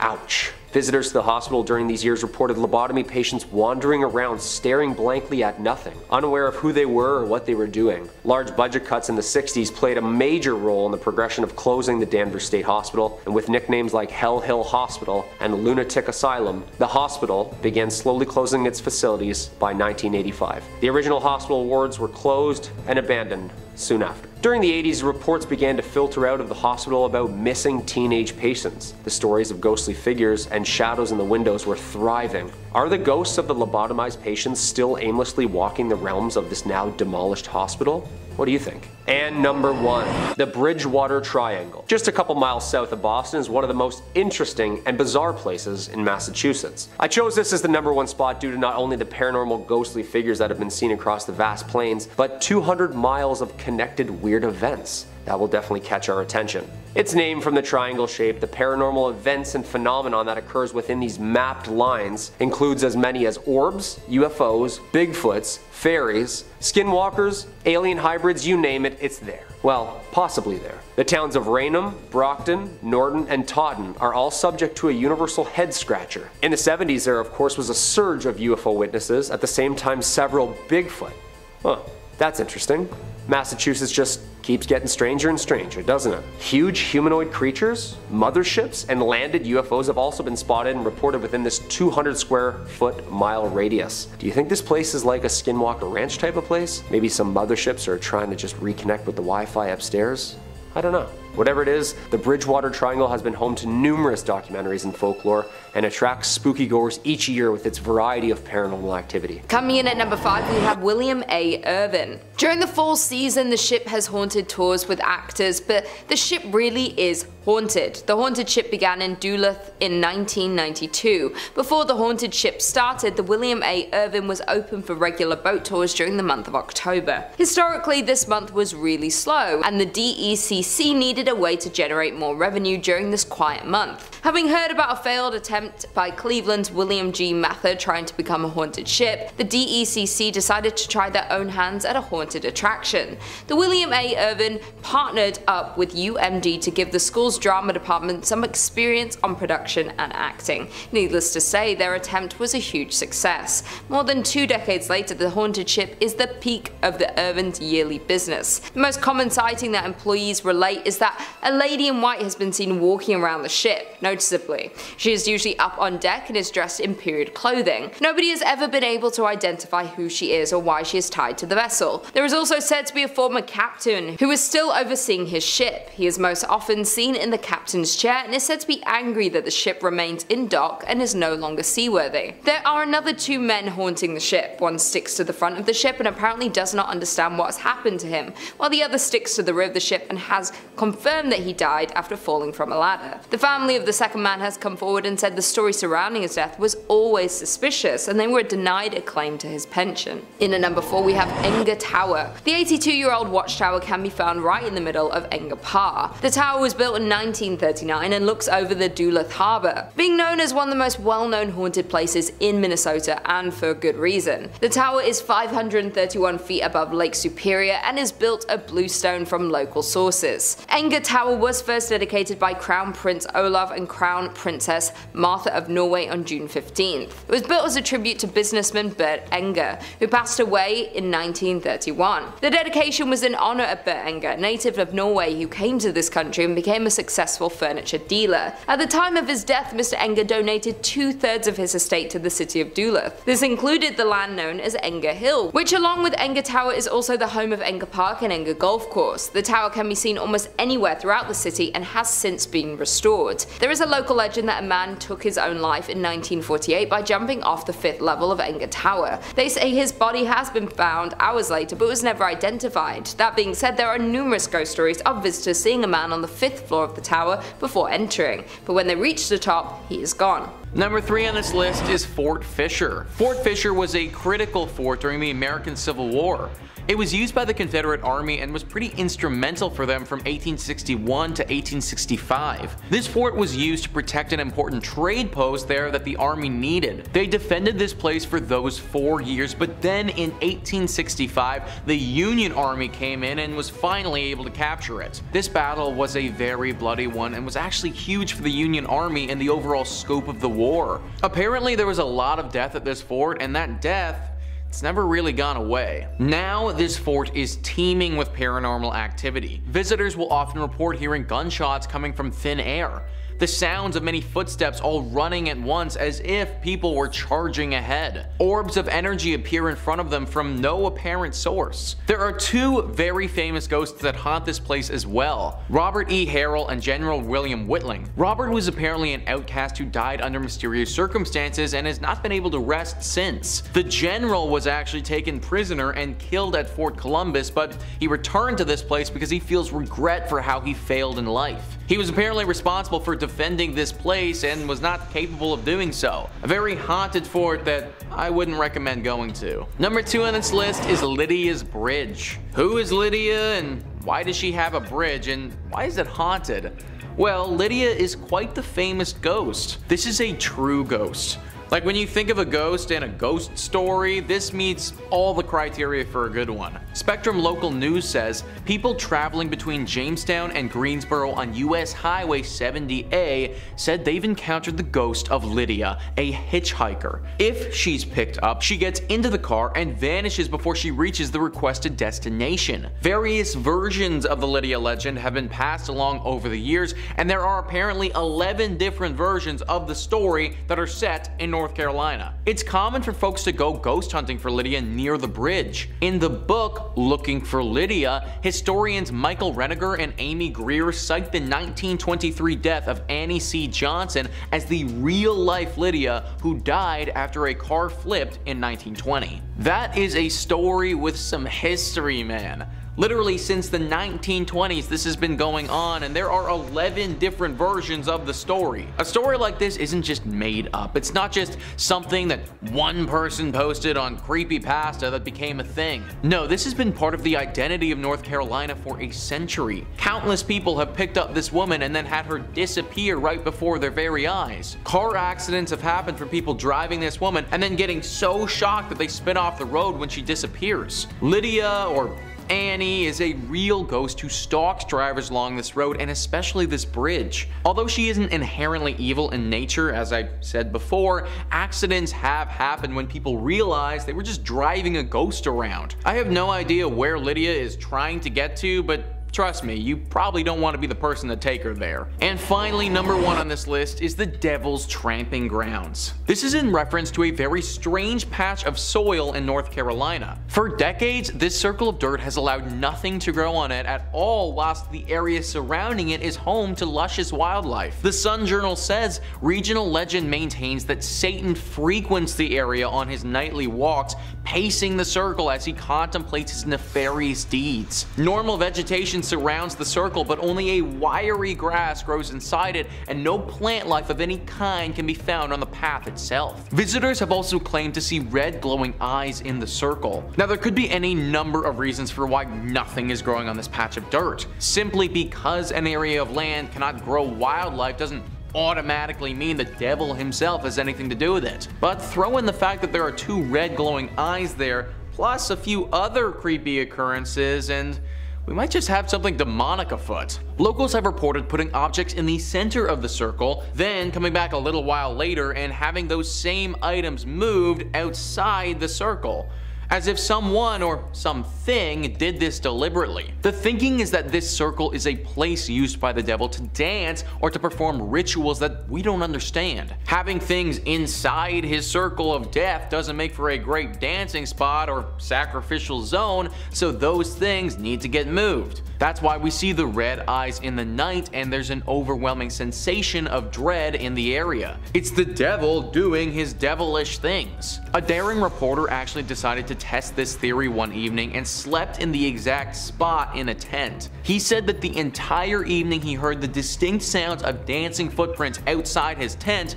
but couldn't spot anything when he looked out. My dude literally could have been like 1 foot away from the actual devil. No idea how he managed to make it through the entire night, but honestly, solid respect. Either way, this guy's story is an exception, not the norm. I'd avoid this place at all costs, because if you don't, the devil might actually make you pay for it.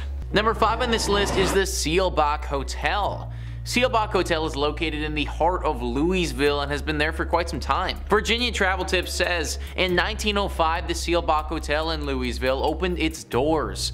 For more than a century, this exquisite historic hotel has functioned as one of Kentucky's most important historical landmarks. The hotel, on the other hand, is notorious for its ghostly activity. Patricia Wilson, the Lady in Blue, is one of the hotel's most famous sightings. She was a woman who had recently divorced her spouse and intended to meet him later at Seelbach to try and work out their differences. Unfortunately, her husband died in a car accident and never showed up. She was devastated by the loss and she died not long after that. As a result, guests notice a woman in a blue outfit strolling around the hotel. Other ghosts have been reported at the hotel, and they include a woman dressed in old, worn-out clothing who was approached by a staff member attempting to communicate with her, but then she disappeared.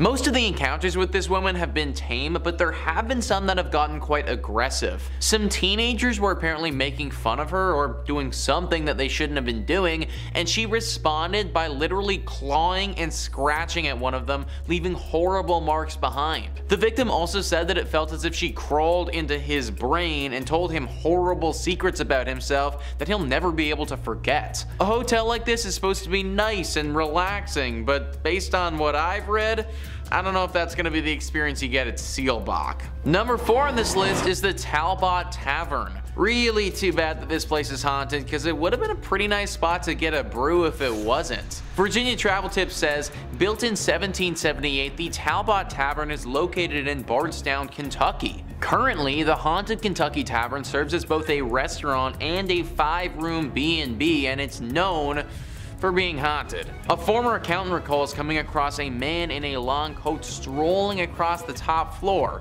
He then turned to face her and began laughing uncontrollably. Another famous hotel resident was the Lady in White, who forced a couple to flee the hotel in the middle of the night since she was hovering over them while sleeping. Many workers and visitors to the residence have related accounts such as orbs floating around the rooms, flashes of lights without cameras being seen, objects moving on their own, and doors opening and closing when no one's in the building. I, for one, am not trying to wake up to a ghost just hovering over me, guys.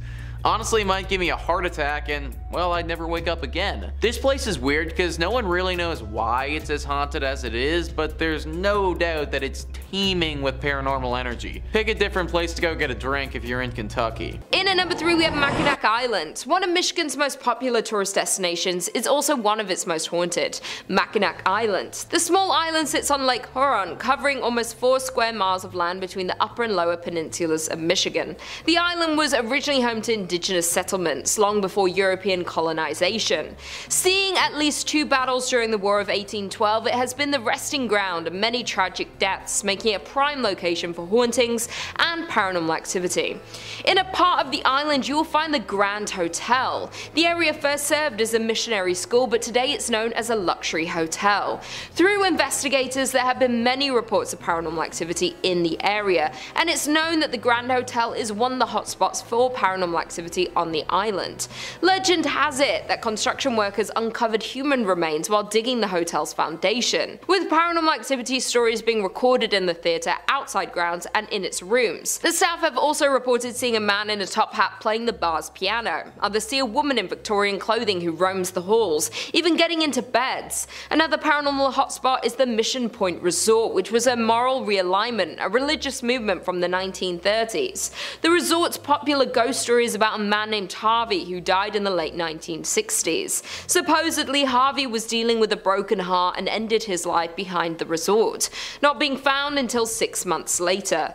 Some people believe there's more to the story, that he was perhaps murdered. That being said, Harvey is often reported in the resort's theatre, where visitors have reported being pinched or poked. With the never-ending ghost stories and paranormal reports, the island is deemed the most haunted town per capita in the United States, with 16 haunted haunted locations per 478 people. It is safe to say that there are some paranormal activities and ghosts lurking on the grounds of the island. Coming in at number 2, we have Holly Hotel. Due to the growing number of railroad passengers passing through the area, the hotel was built in 1891.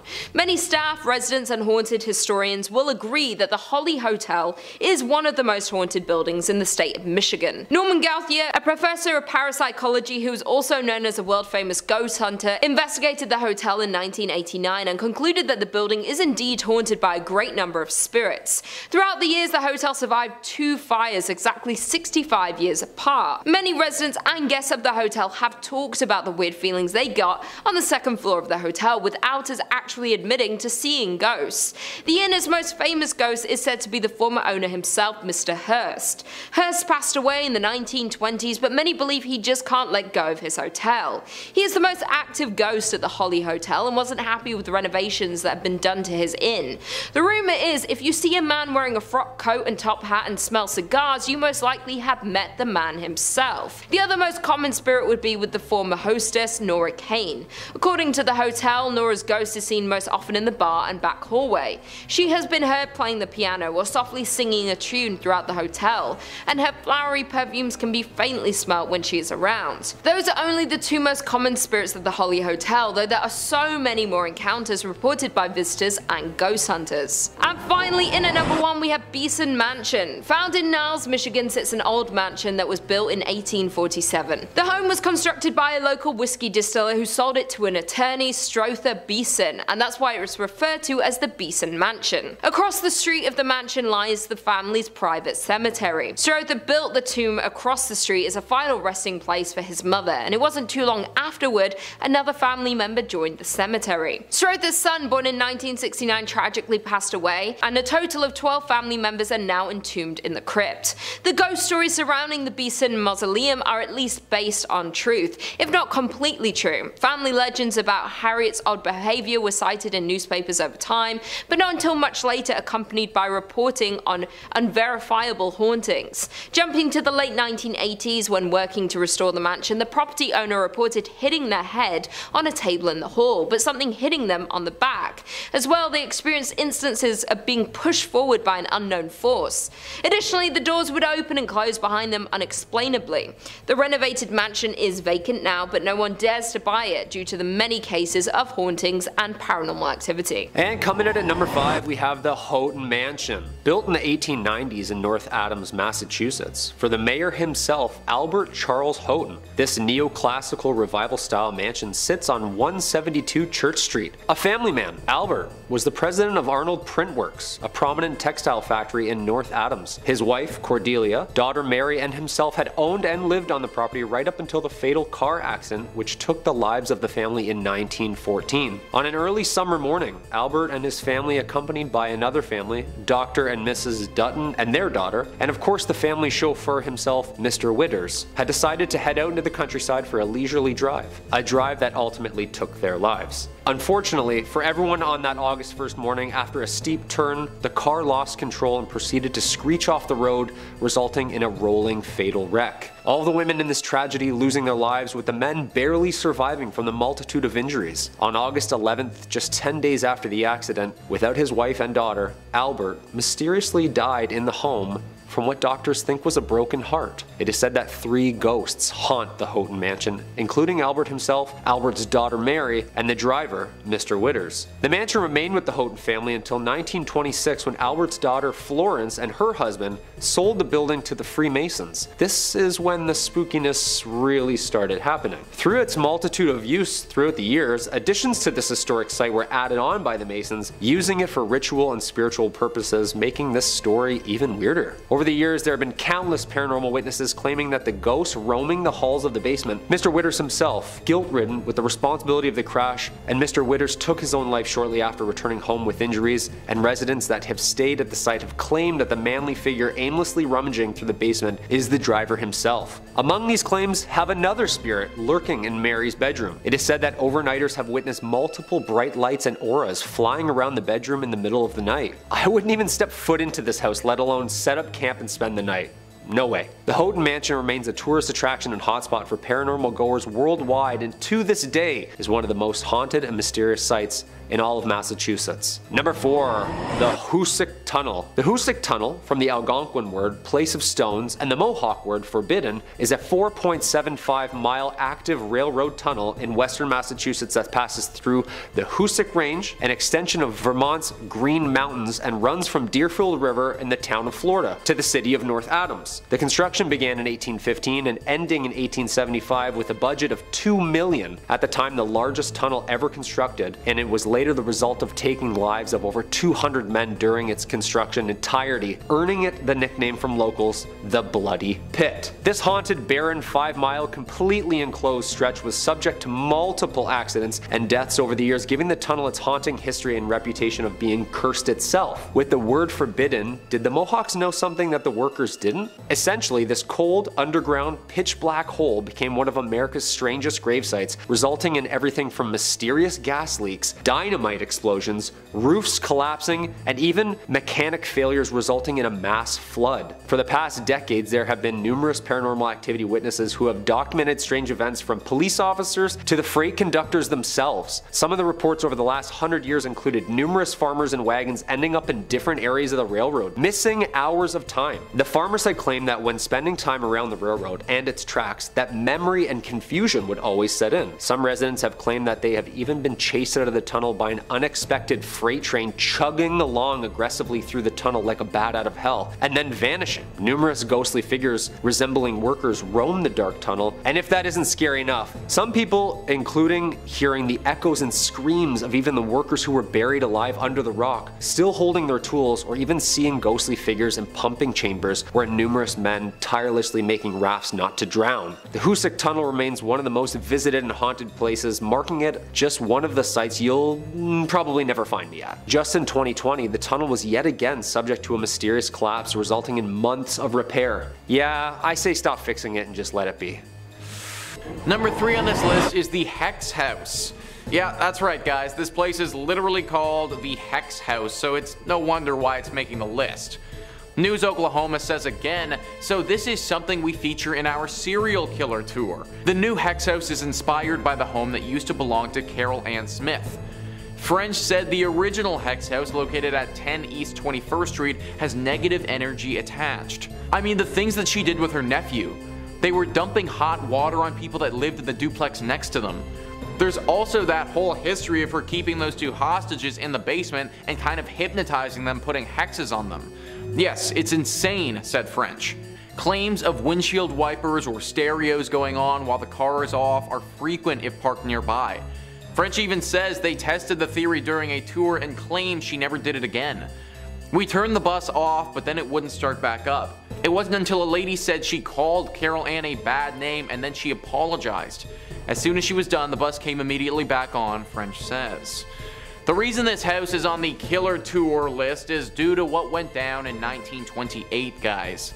John Blymier, after receiving consultation from a woman named Nellie Knoll, thought that he had been cursed by another man named Nelson Raymer.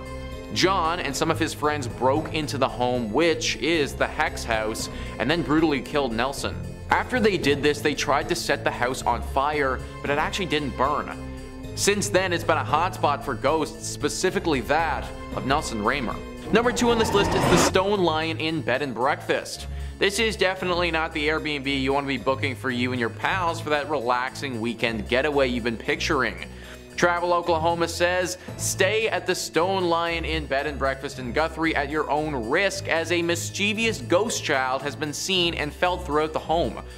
The spirit, said to be that of 8-year-old Irene Houghton, has been known to squeeze the toes of sleeping guests or even crawl into bed with them. The eerie tap tap tap of a child's footsteps has also been heard leading from the 2nd floor to the 3rd. According to legend, the 8,000 square foot home was where the child met her fate when a nurse her with cough syrup containing them. The family later moved on, but little Irene refused to leave. After the Houghton family moved out, the home changed into a boarding house and then a funeral home. Paranormal investigative teams have encountered several other ghosts, including a strong male entity who lingers in the basement where the morgue once was. Through the years of people staying here, there have been tons of reports of sightings and interactions with ghostly entities. As mentioned, it's pretty normal to be visited by Irene, the ghost of the young girl who passed here. A bit of a rarer encounter is that of a ghostly music box though. The owner Becky has come out and said, "One of my guests just the other day came out of this room and said all night long I heard this music box." Now it's unclear whether one of the ghosts was playing this music box or if the box just sort of started on its own, but that would definitely be enough to keep me awake if I was that guest. Pictures, videos, and voice recordings have all been captured here by paranormal investigators many times. It was first investigated by a paranormal specialist 18 years ago, and since then it's been a hotspot for all ghost hunters alike to check out. Unless you're well versed in dealings with spirits, I'd pick a different Airbnb for you and your buddies. And number 1 on this list is Guthrie's Boys Home. This site started out as an orphanage in 1923 when it was built. Now, becoming an orphan would truly be a horrible experience that I can't even begin to understand, but I can guarantee you that it would have been far worse if you got sent to this orphanage. That's because of the horrible atrocities committed here. There is no denying that the maid who worked here back then was sick. Mentally sick, deranged to a point where she felt a desire to these young orphans. It's believed that she would often abuse these innocent children in any number of ways. Now, this isn't confirmed, but these are rumors. It's also thought that she even took the life of a few people while she was working here and made it look like an accident. This all culminated one day when she finally took her own life by jumping out of the bell tower and falling to her death. This has obviously led to some spiritual presences staying behind. Lucky for all of us, it's not the spirit of this sick old maid who died. However, as sad as it is, it's the spirits of some of these children here who were wronged. There is apparently one girl who appears to visitors and begs for safety. Crying and screaming children can be heard echoing throughout the building at all hours of the day. The sounds of little feet running up and down the halls are regularly reported as well. Believe it or not, this isn't enough to drive people away though, because it's a popular wedding spot. Definitely not the area I would choose to get married if it was up to me though. Number 5 on this list is the Carolina Inn. This inn has actually been voted one of the most haunted in America by a few different lists.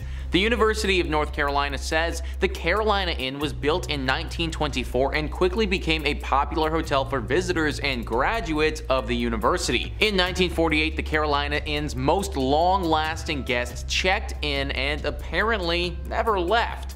Dr. William Jacox was a fun-loving man with a witty sense of humor, had recently retired from practicing medicine, and decided to make the Carolina Inn his final home. He lived in room 252 for 17 years before his death in 1965. As shared by the Carolina Inn, guests that have stayed in Jacox's old room report being inexplicably locked out of the suite. One time, the lock was so stubborn that a workman had to use a ladder to break into the room. Visitors have also noticed strange occurrences such as messy bath mats and previously closed curtains being pulled wide open. Some have encountered the smell of freshly cut flowers despite none being in the room, and felt their bodies become strangely cold for no apparent reason. This is only part of the stuff that goes down at this room as well, guys. Some people have reported seeing a poorly dressed man approach them looking for an unlocked door, and then if they show it to him, he runs away screaming. It's thought that this is the ghost of Dr. William Jacox. I don't know why unlocked doors scare this dude so much, but anyone who's gonna spend 17 years in this hotel is probably a bit of a weird dude. Unless you want to deal with a crazy old doctor ghost messing with you all vacation, I'd stay at a different inn. Number 4 on this list is the New Hanover County Library. I don't know why, guys, but something about haunted libraries is just so intriguing to me. Like, it just seems so mystical and mysterious, I guess. This haunted library is located right in Wilmington. There is a woman that haunts this place who's believed to be a patron. Apparently, she used to donate quite generously to this library, and in death doesn't want to leave it behind. She isn't the only ghost that walks the halls here and haunts the books. There's a male poltergeist who makes his presence quite known as well. He apparently died in a duel that happened here many years ago before this land was turned into a library. Nowadays, these two ghosts make it very hard to do any serious learning or studying considering they haunt the place so much. The woman isn't too bad, she just shows up and looks super creepy, but from my reading, she only actually punishes those who cause harm to the library or make fun of it. Those who come here to learn and to read, she leaves them be for the most part. The man, however, is certainly quite the pest. He often messes with those that come here and makes it very difficult for people to accomplish anything. I love libraries, I think that we should all go to them more often, but maybe just not this one specifically. Number 3, the Henderson Castle. Established in 1895, this castle is a hub for many spirits and paranormal activity. I mean, it's a castle.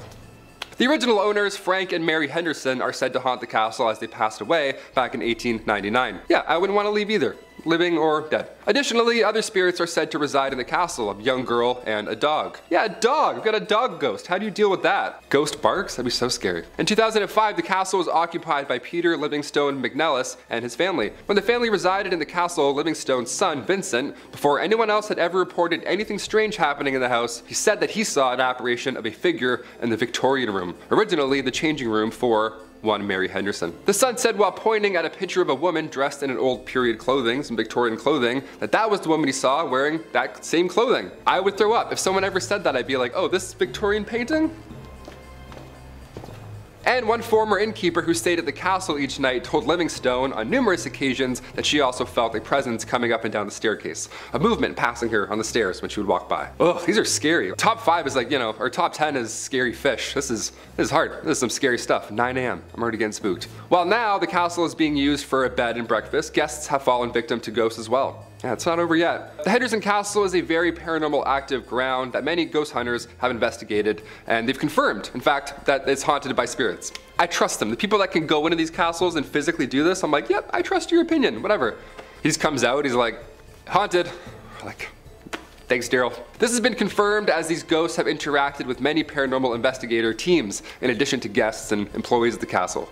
Yeah, they're just harassing everyone. The ghosts seem to be friendly, not evil whatsoever, so that's a good side, I guess, to being haunted by ghosts. They have been known to speak and physically touch guests and employees. Just they touch them on their back, side, shoulder, always in the back. You never see it coming. It's always in this region. Not only that, but there's also been reports of radios making weird noises or turning on by themselves, even though they're either unplugged or just either turned off. Both bad, both scary. Guests and employees have also reported hearing footsteps upstairs, slamming doors from unexplainable sources, and some ghosts have been wearing the clothes that they wore while they were alive. Clothes that they wore while they died in, probably. As the spirit of Mary Henderson has been reported as many guests at the top of the staircase, wearing her usual getup. Imagine being like a clown, like a jester, and then you die in that, and that's what you look like as a ghost.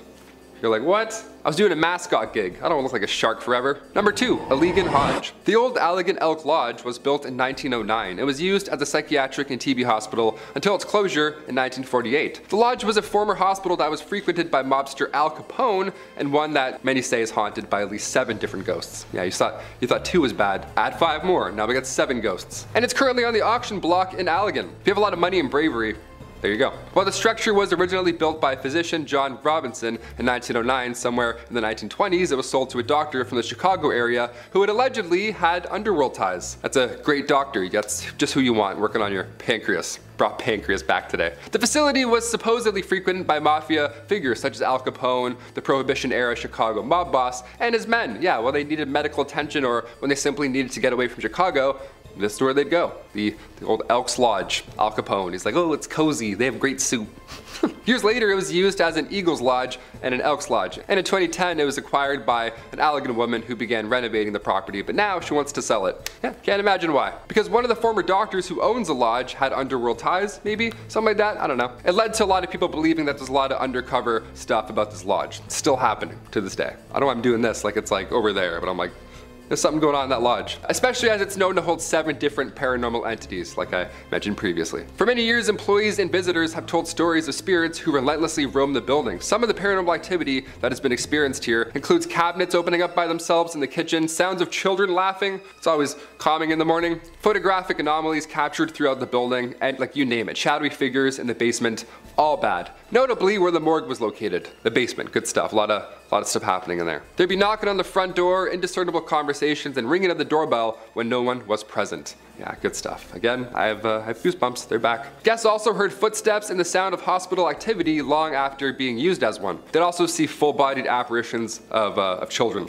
They would just see ghost children. That would be it. I wouldn't have to see any more. I would just see the ghost children and be like, again, see ya. Like that's. And finally, number 1, 0.0 Barks Lighthouse. There are plenty of lighthouses in Michigan, and plenty of them are rumored to be haunted, of course, because they're lighthouses and they're creepy, as they normally are. And this one is no exception. Built in 1847, real old, a lot of history with this one. The lighthouse is located on 0.0 Barks. As the legend goes, early to mid 1800s, Peter Shook had been 0.0 Barks' first lighthouse keeper. He was the OG.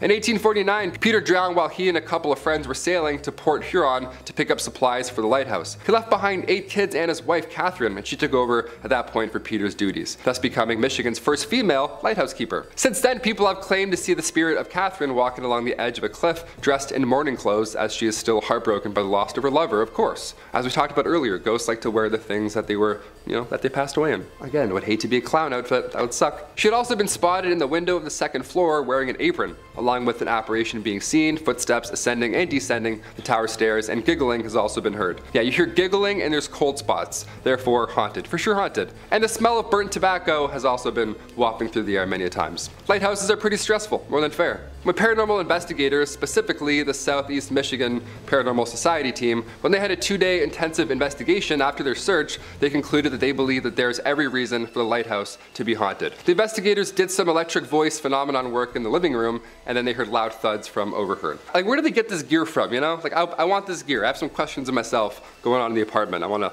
swing it around a bit. A sound of something scraping along the floor as well, and additionally, during their investigation, the rocking chair had moved 2 feet and was still moving. Just love to keep rocking around. We love that. We love haunted rocking chairs. We love unexplainable forces. While they were upstairs, they also reported hearing heavy footsteps from another unknown source. So many ghosts, there's rocking chairs, people moving around, working in the basement. It doesn't sound like the afterlife is a peaceful one, if I'm being honest. Sounds like there's a lot of to do after you die. I'm not really looking forward to it. I thought I could just kind of float around in your paintings, but now it sounds like I'm gonna have to go and wear this. Wear my morning clothes, who knows? Kicking us off at number 5, we have the St. Louis Cemetery, number 1. The first of 3 Roman Catholic cemeteries in New Orleans, this is a legendary site for ghost spotting, although you'll need a vetted tour guide to get in. Break this rule and who knows what kind of curse you'll incur. The cemetery is full of above ground tombs, which some refer to as cities of the dead. These vaults are largely from the 18th and 19th centuries, although some of the graves date back to early 1700s. Of course, with all sorts of above ground burials, one would expect to see plenty of ghosts here. Visitors claim to see manifestations of ghosts walking around, and an abundance of amateur photographers claim to have captured ghost orbs on film.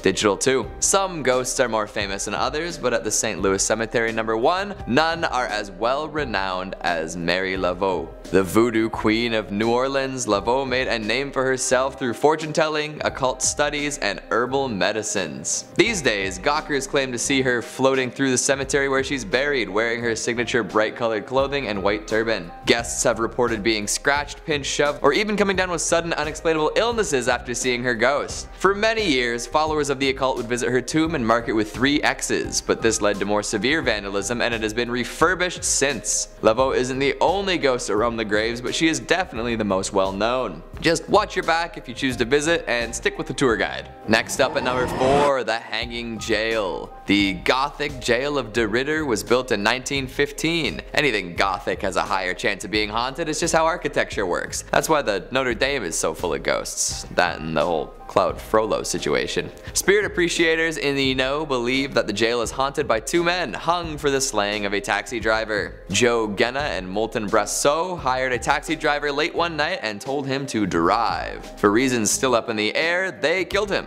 Not knowing what to do with the body, the two men dumped it in the old Pickering Mill pond and ran off into the night. Maybe they drove off. I wonder if they took the cab. The body was found and traced back to the two would-be on-the-run murderers, and such they were convicted and then hung from the third-floor gallows. The interesting thing about the gallows, though, is that a spiral staircase circles around the noose. So there's a vertigo-inducing set of stairs surrounding the ominously hanging noose. Definitely a ghost creator if I've ever seen one. In addition to this lovely feature, there's also an underground tunnel connecting the jail to the next door courthouse. That is a tunnel you would not want to find yourself in after hours. Who knows what kind of crooked-necked wailing ghosts you find down there. Of course, there are plenty of people who claim to have captured photos of the ill-fated duo along with many other unlucky lawbreakers. Just remember, kids, if you want to be a ghost, constantly do things that you'll regret. That way, you'll have all sorts of reasons to stick around for the afterlife. Number 3.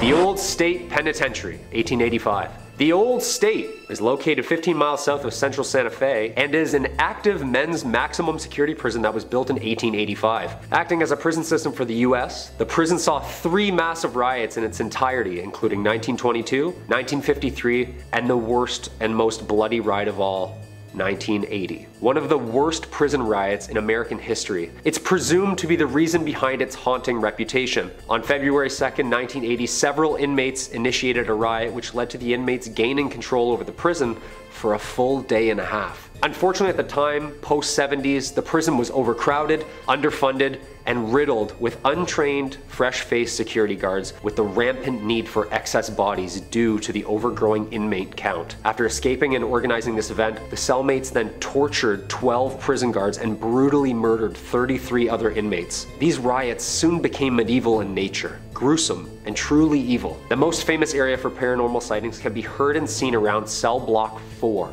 Men here were brutally butchered, dismembered, decapitated, and some even hung up on the cells and burned alive. This section of the prison was closed in 1998 and is now referred to as Old Main. As if that history isn't dark enough, witnesses and researchers claim that there's a ton of spirits that roam this prison. Dark figures and ghostly shadows have been seen roaming the cells and halls, unexplainable slamming of cell doors, men's voices, strange noises, and even echoed screams can be heard at this location. This is why I don't even jaywalk, people. Stay a couple nights at this haunted prison looking at axe marks on the ground? Yeah, no, I'm getting my phone out right away. I know exactly who I'm gonna call.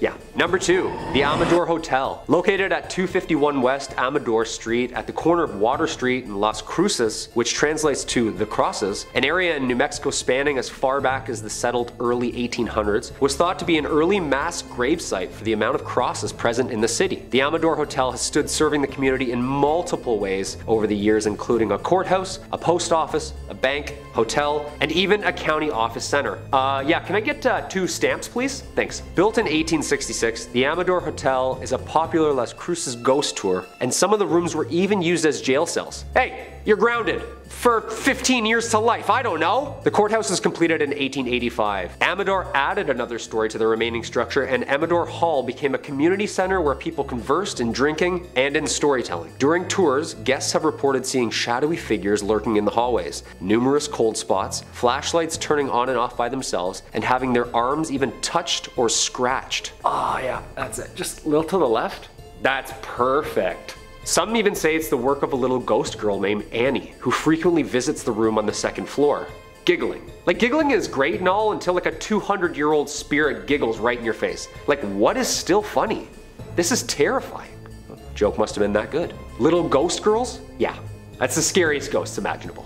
100%. The Amador Hotel ghost tour starts at 8 p.m. and during a visit through the tour of the grounds, history and ghost hunting begins. I'm a strict matinee ghost hunter myself, only during the day, or never. Or like around brunch, that's like perfect, nice and sunny. And coming in at number 1, Double Eagle Restaurant. If you're heading down to Mesilla, New Mexico this weekend and enjoy burgers and ghost stories, well, then the Double Eagle Restaurant is a must stop for you. Known not only for the world's largest green pepper chili burger, this blast from the past decorated head to toe in its luxurious upscale Victorian decor is now the home to 2 prominent and active restaurants, the Double Eagle and Pepper's Cafe.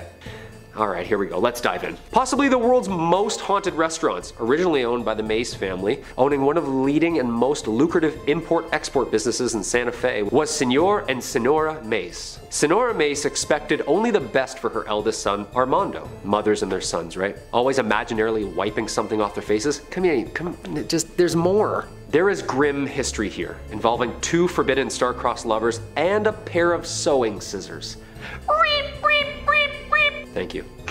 The Double Eagle restaurant is not only home for great food, beautifully handcrafted cocktails, but also home to a double homicide gruesome murder, in which these victims' souls would seem to be trapped within these walls forever. Armando, son and heir to his parents' business, falling head over heels in love with the family's household servant named Enos. Although Enos reciprocated such feelings about Armando, their relationship had to remain a secret due to Armando's mother's strict ordinance and the difference in the teenager's social and political positions. When Senora Mays discovered this relationship, she demanded that it end at once and banished Enos from her home indefinitely. It is said that one day Senora Mays came home, unexpectedly interrupting the lovers, mid-swoon, entranced by their love as she grabbed her sewing scissors from the basket on the patio and attacked Enos, stabbing and killing her. As she prepared to strike again, Armando, her son, threw his body in front of Enos and was stabbed instead. Yeah, that's some Romeo and Juliet stuff there, people. The murders were held in the famous Carlotta Salon Room, which can be visited at any time. A heavily requested stop where spooky-goers can see a newspaper article titled Young Lover Ghosts on display, as well as an array of pictures taken of the young ghost lovers together over the years.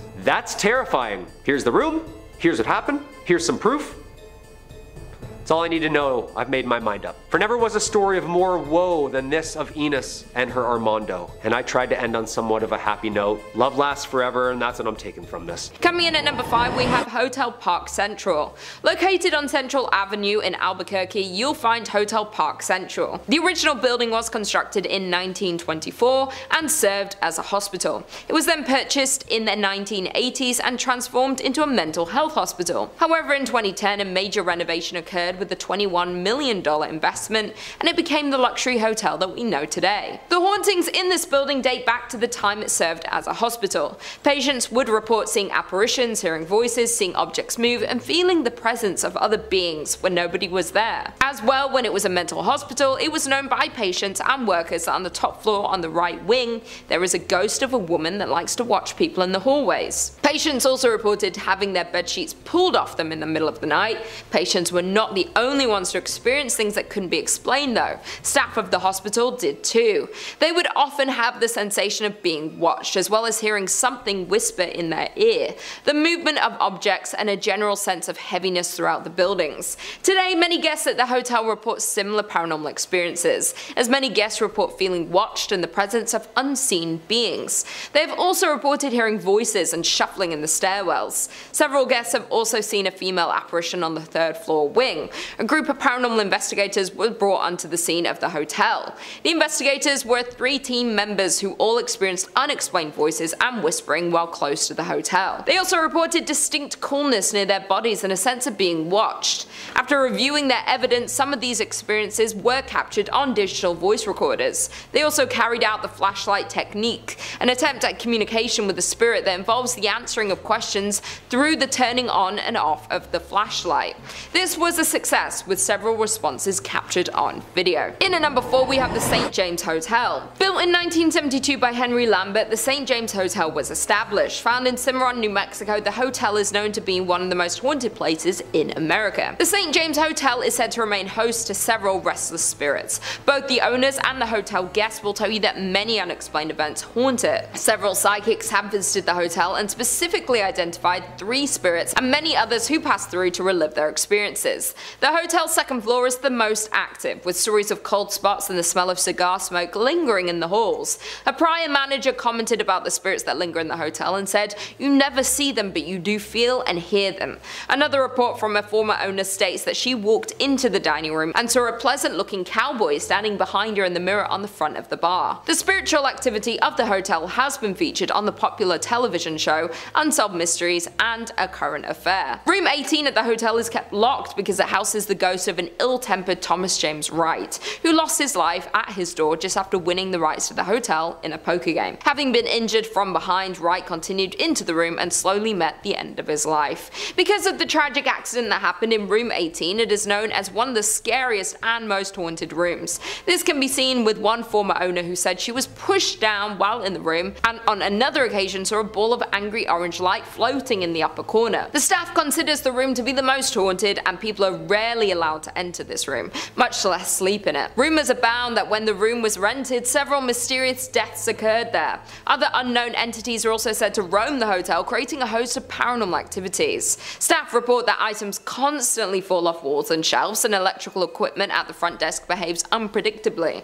Others have reported cold spots throughout the historic inn, lights that seemingly turn on by themselves, feelings of being watched by unseen eyes, and cameras that cease to work inside the hotel, strangely returning to normal after leaving St. James. Coming in at number 3, we have the Dauphine Orleans Hotel. What was once a bordello is now a very popular hotel and bar. Jilted lovers, recovering soldiers, mistreated women, they all have a chance to haunt this New Orleans landmark. Of all the stories, there are 4 that tend to come up no matter who you ask. The first is that of a lost bride, thought to be the spirit of a young woman named Millie. She was working for the bar as a courtesan when she met a dapper young man and they decided to get married. However, on the morning of the wedding, Millie's groom-to-be was shot dead in a gambling dispute. Distraught, Millie waited for days for her fiancé to show up and never took her wedding dress off. For years, she would wear the white dress around the bar, hoping that someday he would show up. Now her ghost wanders the hotel in her dress, waiting for her love. Another classic story is that of the dancing girl. A young teen has been seen dancing around in the ballroom. Many a drunk guest has claimed that a young girl helped them to their room, all the while dancing as if she were floating on air. There's also the tale of the Rebel, a ghost dressed in a dark Confederate uniform. While no battles took place in New Orleans, plenty of wounded soldiers would end up in the city for rest and recovery, and maybe a little bit of time at the bordello. This ghost has been seen pacing the outer courtyard, earning the nickname the Worried General. And of course, the bar itself, known as May's Place, is full to the brim with ghosts. Employees claim to have seen all sorts of unexplainable stuff, from glasses falling down from high shelves, to locked doors opening up on their own, to brochures swirling around like fall leaves. If you're looking for a haunted overnight stay, the Dauphine Orleans is probably your best bet. Don't go paying any of the ghosts for services though, you probably won't get what you're expecting. Coming in at number 2, Myrtle's Plantation. Built in the late 1700s, this is considered by some to be one of America's most haunted homes. Made extra legendary by the multiple photographs taken featuring ghosts, you'd be hard pressed to find an ectoplasm enthusiast who hasn't heard of young Chloe. Chloe was a young slave punished for eavesdropping on the family. She took her revenge later on in the form of a poisoned birthday cake. It was served up to the owners of the house, and within 3 hours, 3 people were dead. Apparently that wasn't enough revenge for one lifetime though, as Chloe is still said to haunt the plantation. 2 different pictures have been taken with apparent ghostly qualities to them. One is a photo of the facade of the house, and if you look carefully in the corner, a ghostly visage can be seen. Another is of 2 tourists taking a selfie in front of a window, and Chloe can be seen peering out from in front of the curtains. While famous, some folks claim that they could be doctored. What do you think? After the Chloe incident, many later owners suffered death and murder tragedies while living at the house. Their ghosts have also been seen roaming the grounds. These days, most of the scary stuff is directly ghost related, so I don't know if it's still dangerous or just a spooky tourist attraction. Maybe the spirits like the attention they're getting from the public and would rather not kill anyone else. And finally at number 1, the LaLaurie Mansion. Back in the 1830s, the LaLaurie family was extremely well-to-do, especially Delphine LaLaurie. She was a well-respected member of society and known for throwing lavish parties. All was well and everyone had their fun until disaster struck. A fire swept through the building, burning much of it to the ground. Among the rubble, firefighters found the bodies of chained and tortured slaves in a hidden chamber. It appears that Delphine would perform unnecessary surgery on these poor helpless folks too. By the time all this was figured out, the LaLauries had fled the country, never to be seen again. With no way for justice to be served, the souls of the people held here remained, looking for revenge. Pretty much all future owners of the property quickly left after moving in. The ghosts haunting the walls are pretty aggressive too, with many people reporting bizarre physical assaults by forces unseen. Today, ghost hunters say that it's the most haunted house in the French Quarter. Historians dispute this, but that's not going to stop the Phantom fans from traveling to the haunted mansion. Number 5 on this list is the Thunderbird Youth Academy. The Thunderbird Youth Academy is located in Pryor and is deeply haunted with the ghosts of students who have long passed. Back in 1942, it suffered a horrible tragedy where a lot of the children staying here passed away. Back then it was an orphanage, and it was still years before it would become a military school. It got hit hard with a devastating tornado that the building simply wasn't ready for. Tons of the children who lived there perished due to the storm, and now their ghosts are said to linger here. Stories where people will wake up in their beds and find literally other children lying in them staring directly at them are far too common. These stories also don't even factor in one of the most famous ghosts there, Hector. Hector is a young boy who haunts the 3rd Platoon building. Hector's story is far more graphic than the other children who died. It's not confirmed, but some say that the cook took Hector's life and did it in a fashion that I can't go into detail on YouTube about. Either way, now his spirit forever haunts this building and all of those who reside in it. I personally would never want to go to military school anyways as a kid, but having it be haunted would make it even worse. Number 4 on this list is the Tulsa Theater. It's weird how some places attract ghosts and spirits more than others. Theaters are one of the most prominent spots for paranormal presences, and this theater is no exception. News Oklahoma says, Tulsa Theater, formerly known as Brady Theater, used to be a vaudeville house providing entertainment to audiences. The space went through a lot over the years, including being abandoned and almost destroyed. But after renovations and a name change, the Tulsa Theater reopened.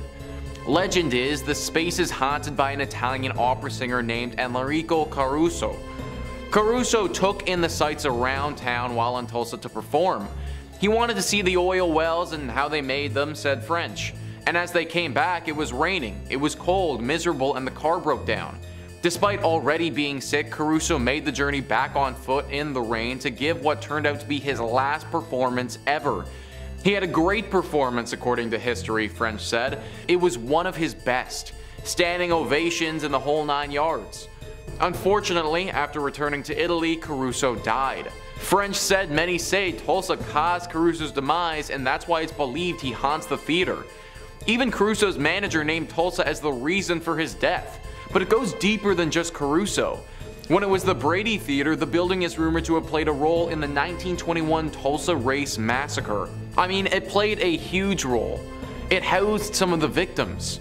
There are rumors they died inside and some other horrible things that happened to them, French said. We actually captured electronic video phenomena evidence that almost confirms all of the stories there. The Tulsa Race Massacre was a horrible display of hate and racism. On May 31st in 1921, a bunch of white residents who had been given weapons by city officials attacked a bunch of black residents. This incident lasted over 24 hours and saw more than 800 people get injured and at least 36 people die. A horrifying tragedy that never should have occurred. It's no wonder that any place tied to this incident could be haunted. Coming in at number 3, we have Van Dusen Mansion. In 1892, grain baron George Van Dusen built a monumental mansion for his family. With 12,000 square feet, 10 fireplaces, a turret, and a $45,000 price tag, the home was a symbol of turn-of-the-century prosperity. After 2 generations of Van Dusens moved out in 1937, the building had been used to house almost everything except a family since, being used as a school, training medical facility, and even a college throughout the years. It was vacant in the late 1930s and spent 20 years as the College of Commerce. It was home to Hamline University Law School, then the Horst International Education Center. In the late 1980s, the castle fell on hard times and became little more than a flophouse. By the early 90s, it was headed for the wrecking ball. 2 weeks before it was scheduled to be demolished, it was rescued by Wisconsin entrepreneur Bob Poling, who bought it for $237,000. Now a venue to hold fairy tale-esque weddings, the Van Dusen Mansion has had its fair share of past lives. In at number 2 we have Mounds Theatre. The renovated theatre, an 86-year-old movie house, can be found in Minnesota. The old theatres have been rumoured for the past several years to be a home of community of creepy ghosts. One story goes as the Mounds was built in 1922 and operated as a movie house until 1967, when it closed so abruptly that when volunteers arrived many years later to renovate the place, they found popcorn on the floor. The subject of paranormal TV shows and professional ghost hunting investigations, the theatre is allegedly haunted by a trio of ghosts: a happy little girl who bounces a ball on stage, a cursed old man who lurks in the shadowy corners of the projection booth, and a crestfallen usher who walks up and down the aisles in search of his lost love. The ghosts in the theatres are so active that the owner had a party of 4 Ghostbusters in a projection room sit in one dark and stormy October night. The dim light was extinguished and the room grew chilled. The owner stated that as the 4 sat silently awaiting their fate, shivering in the dark, and all at once there was the sound of a man crying. When investigating the sounds of the crying man, they found a shadow figure in the corner of the room. The figure reported having black glittering eyes and an aura of anger. Because of the odd ghost encounter and negative energy, they had to abruptly end the ghost investigation before it was too late. Another former owner, who reopened the theatre in 2001, claims that the spirits of the theatre have gotten physical and grabbed them while they were working late at night. Some paranormal investigators have left with claw marks on their backs, but the scariest ghost of them all is considered the young girl. This is the theatre's most notorious ghost and is seen in a pink dress, often bouncing a ball on the stage. And finally, in at number 1 we have Anoka State Hospital. Located in Anoka town is the Anoka State Hospital, which is arguably the most haunted place in Minnesota. The Anoka Hospital was the first state asylum for individuals that were deemed insane. The building was established in 1898 and opened in 1900 to admit patients from other state asylums that had become too crowded. The first 100 patients were males from St. Peter's State Hospital and were considered to be chronic incurables, men who had lost their minds due to heredity, causes, or environment. In 1906, 115 women were also transferred to the asylum from St. Peter's State Hospital. Residents were not to receive any type of treatment at this asylum, as this was the final stop for them until they passed away.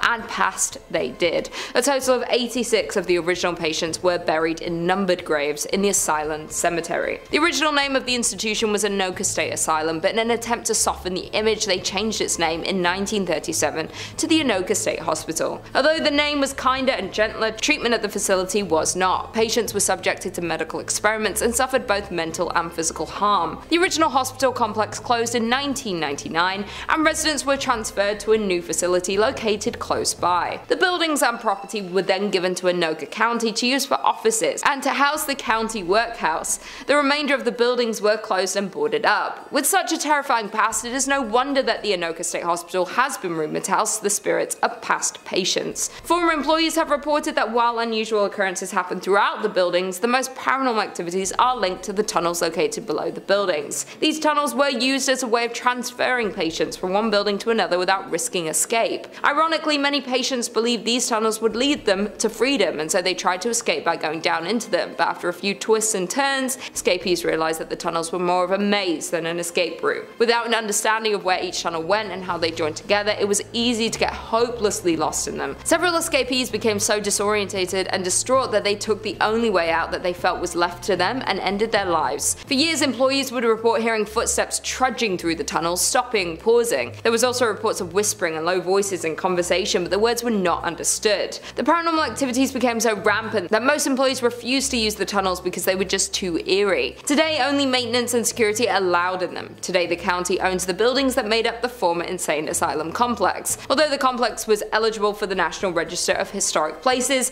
it appears that time has passed. The current buildings are in a state of extreme disrepair. Number 5. Area 51, Nevada. Starting out our list, we have the most obvious entry. In the American state of Nevada, you will find no shortage of places to go on vacation. Despite being a desert, you will find locations like the Hoover Dam, Red Rock Canyon, and of course, the various casinos and attractions in Las Vegas. Of course, a location that you will not find yourself getting into is the military base located on the salt flats of Groom Lake, which is colloquially known as Area 51. For years, Area 51 has been the subject of conspiracy theories involving everything from government testing to UFO activity. Adding to its mystique is the fact that the US government wouldn't even officially acknowledge that it existed until 2013. Its official use is apparently the testing of experimental aircraft, but the level of security at the base is extremely high, even for a government base. Employees of Area 51 are flown in on a private airline, known as Janet Airlines, with Janet being an acronym that stands for just another non-existent terminal. Some former employees have reported getting paid through private companies that they have no involvement with in order to avoid a paper trail linking them to the base. Some theories about the purpose of Area 51 include it being used to develop energy weapons for the Strategic Defense Initiative, to develop time travel technology, and most infamously, for studying, storing, and reverse engineering the remains of crashed alien ships, including those that were found at the Roswell crash site. As it is a closed-off and secret government facility, tourists are of course not allowed to get into the site, with signs around the perimeter promising prosecution and possibly even deadly force against trespassers. Of course, this hasn't stopped alien enthusiasts from making the journey to Nevada to see the number of Area 51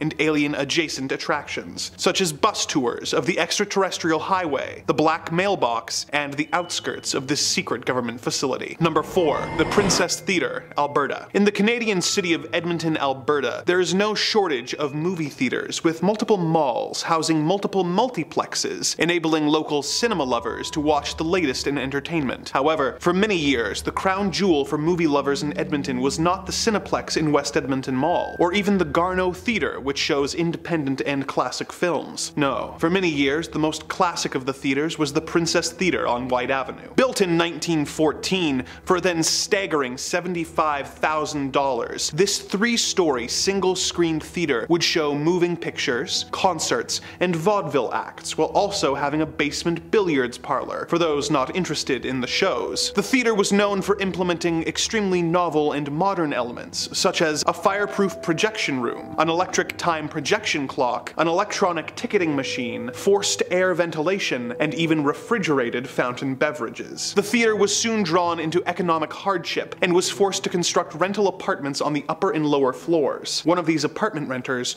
was soon met with a tragic and disturbing end. According to local legend, an engaged woman lived in one of the upper apartments, but mere days before she was due to be wed, she was scorned by her fiancé. She was found hanging from the rafters while dressed in her wedding dress. In the years that followed, employees and patrons of the princess reported seeing a ghostly woman wearing a white dress who would suddenly appear and disappear, ascending the theater's grand staircase, wandering its ornate gold-leafed halls, or even hovering over the projection room. The princess was a staple for local cinema lovers, as well as fans of the paranormal for decades. But if you were interested in taking in a show or catching a glimpse of the ghostly bride, you may have missed your window, as the theater closed its doors after 108 years of operation in mid-2022. No new owners or plans for the historical theater have been announced, and the doors remained locked to the public, with only the ghosts still residing inside of this historic building. In at number 3 we have Bobby Spring Ranch.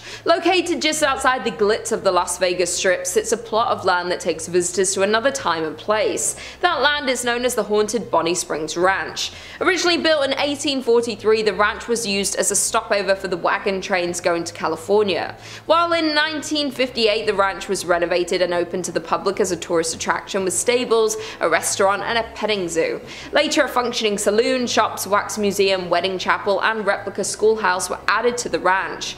There is not only one ghost that roams the ranch, as it's known there are multiple spirits that reside at the Bobby Springs. But one of Bonnie Spring Ranch's most commonly cited ghosts is that of a little girl. Her spirit is mostly sighted playing in and around the town schoolhouse before suddenly disappearing. The nearby merry-go-round has also been known to turn on its own unexplainably, where many believe it could be the spirit of the little girl playing on the ride. Another active area of Bonnie Springs Ranch for paranormal activity is the Wax Figure Museum. This small tunnel-like maze leads guests through a creepy history display, which literally comes to life for some.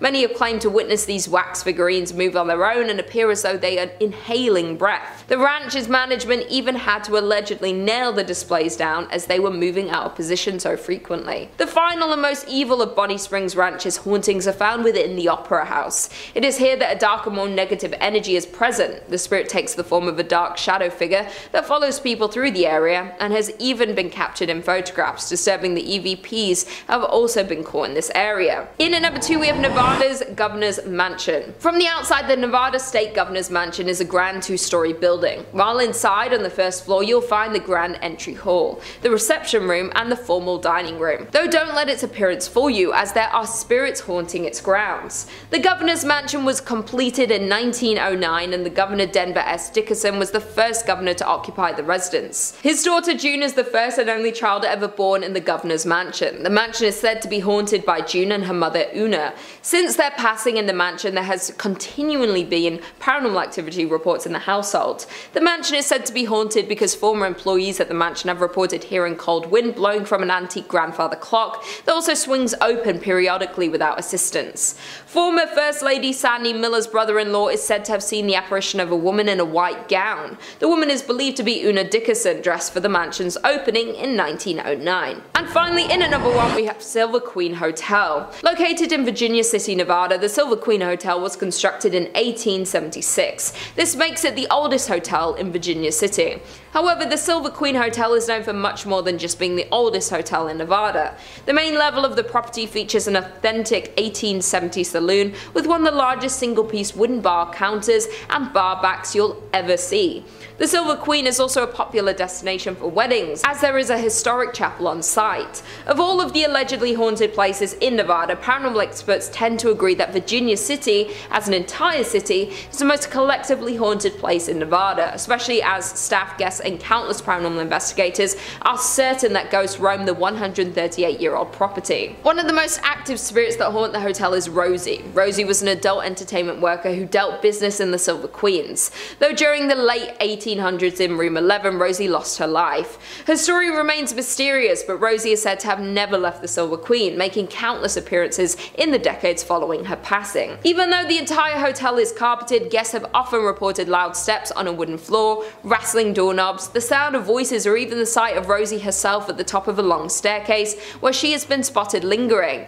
Other visitors report on TripAdvisor and Yelp describing the loud noises at night and an unexplainable sense of eeriness. One guest had a more terrifying encounter in the hotel as they described getting chased down the hallway in the middle of the night by a ghost. At lucky number 5 is Joliet Correctional Center. The Joliet Correctional Center, established in Joliet, Illinois in 1858, holds a storied past that is as captivating as it is haunting. This historic penitentiary served as a house of horrors for over 150 years, housing some of the state's most notorious criminals. Within its imposing stone walls lie a rich history of many eerie and disturbing tales. But the most chilling of these tales is that of the murder of the warden's wife in 1915. Odette Allen, better known simply as the warden's wife, was an aspiring singer before marrying her husband, Warden Ned Allen. The marriage would have her move from her home in Los Angeles to living in the Joliet Correctional Center with her betrothed. Odette was incredibly popular among the inmates. She was known to be a kind and compassionate woman who tried to make the lives of the prisoners a little more bearable by offering them small acts of kindness, such as providing treats or lending a listening ear to their troubles. The inmates would call her things like the Good Angel and the Little Mother at the Big Stir, out of admiration for her benevolence. The inmates would often act as servants to her and the warden, as an alternative to hard prison labor. In June of 1915, the warden went to Chicago to meet with politicians about the building of a new prison. Odette didn't join her husband because the dresses she wanted to wear weren't yet ready. One morning, Odette asked for the help of Joe Campbell, also known as Chicken Joe, a prisoner who had been convicted of murder at the age of 29. He was selected to be Odette's personal servant because of his great behavior and his healthy relationship with her and the warden. He was due for parole the next week, and Odette was going to testify for him at his hearing. Sounds like life was looking up for Chicken Joe, but what happened next would tragically bring all these good things to ruin for the young prisoner.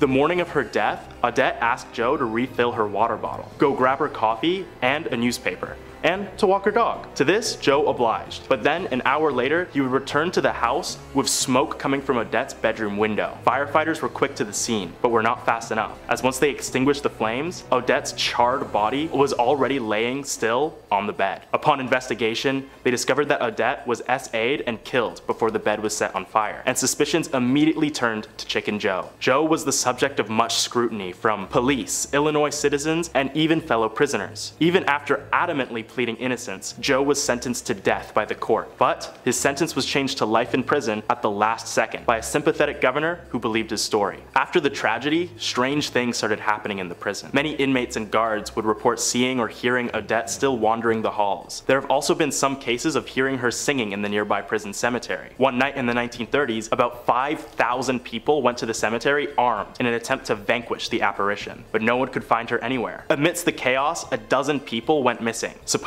victims of the ghost. Which to me is crazy. Like, at what point are you so scared of a ghost you need 5,000 people just to get rid of it? And they still didn't even find her. Just give up at that point, guys, come on. Anyway, it is said that Odette remains in the prison in order to protect her boys, the prisoners who were inspired by her kindness and honored her after death through their good behavior. Any visitor that would try to disturb her peace would incur the poltergeist's wrath and suddenly disappear. If you were to visit the prison today, which closed in 2002 and was turned into a historical site, there's still a good chance you might come across Odette's ghost, still wandering and singing. Next up at number 4 is the Congress Plaza Hotel. Constructed in 1893 as part of the World's Columbian Exposition, the Congress Plaza Hotel has welcomed countless guests over the years, including prominent figures such as presidents, celebrities, and even infamous gangsters. Its iconic location overlooking Grant Park and Lake Michigan has made it a popular choice for visitors seeking a taste of vintage luxury. But it is the hotel's dark past and ghostly residents that have set it truly apart. One of the most well-known ghosts said to haunt the hotel is that of a ghostly presence known as the Shadow Man. His story dates back to 1900, when Captain Louis Ostheim, a war veteran haunted by the horrors of the Spanish-American War, sought refuge at the hotel on the eve of his wedding. The captain would often experience PTSD-induced night terrors and suffer from extreme anxiety and paranoia. The night of his death, he awoke suddenly after being consumed by a brutal episode. In his disoriented state, he would search for solace or an escape from his inner demons. And tragically, he took his own life. Ever since that fateful night, the spirit of Captain Ostheim has been seen walking through the Congress Plaza Hotel, appearing as a shadowy figure gliding through the halls with a haunting aura. Guests and staff have reported encountering the Shadow Man on multiple occasions, his spectral form silently following their footsteps, as if seeking some elusive connection or unfinished business. Those unlucky enough to meet the Shadow Man's gaze would begin feeling greatly distressed and having night terrors of their own, some meeting the same fate as him after the fact. As the years have passed, the legend of the Shadow Man has become deeply ingrained in the history of the Congress Plaza Hotel, adding to its reputation as one of Illinois' most haunted locations. The spirit's enigmatic presence, coupled with the tragic circumstances that led to his lingering existence, makes encounters with the Shadow Man as eerie and thought-provoking as they are dangerous. Do any of you guys see any ghosts while staying in a hotel? Leave a comment, because I feel like these days every hotel on the planet is haunted. In at number 3 we have Kaimo Theatre. Built in 1927, this grand palace of a theatre certainly is a masterpiece of Pablo Deco fused with Art Deco.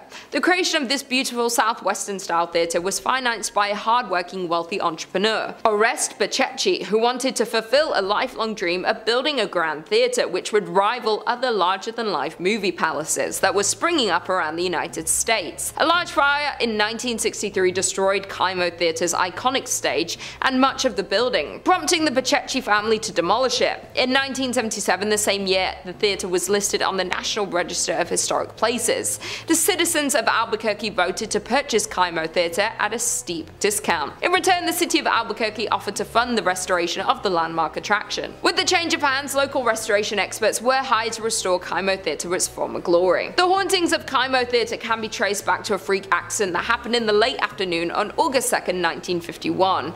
Back then, hundreds of moviegoers were in Kaimo Theatre to catch the latest films. Without warning, a water heater located in the theatre's lobby exploded, sending scalding hot steam and plaster into the air. A total of 8 people were injured in the accident, including one person losing their life, Bobby Darnell. Since then, the theatre is said to be haunted by the ghost of Bobby. Performers and staff of Kaimo Theatre have all reported strange and unexplainable activities happening in the theatre. In particular, donuts placed backstage for performers would often go missing. To appease the spirit of Bobby, an altar was erected beneath the stairs to the dressing rooms. Toys, sweets and donuts would be placed before every major performance to ensure the success of each show. Those who didn't would face a disastrous performance. Kaimo Theatre's technical manager Dennis Potter recounted an incident in December 1986 when the donuts were removed by Andrew Shear, director of A Christmas Carol, just minutes before the first show. It did not take long before the disaster occurred. Electrical cables fell, lights exploded, doors on the set opened without warning, and performers performers had forgotten their lines. After the end of the disastrous show, the donuts were promptly replaced and the next show went off without a hiccup.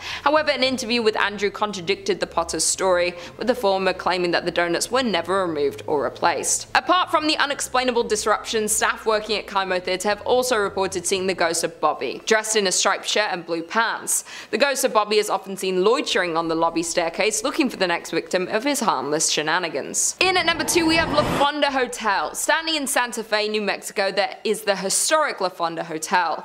Over the years the hotel was destroyed and rebuilt several times over. In 1821, when Captain William Becknell blazed the path of what would become known as the Santa Fe Trail, he stayed at a La Fonda where the trail terminated at the town central plaza.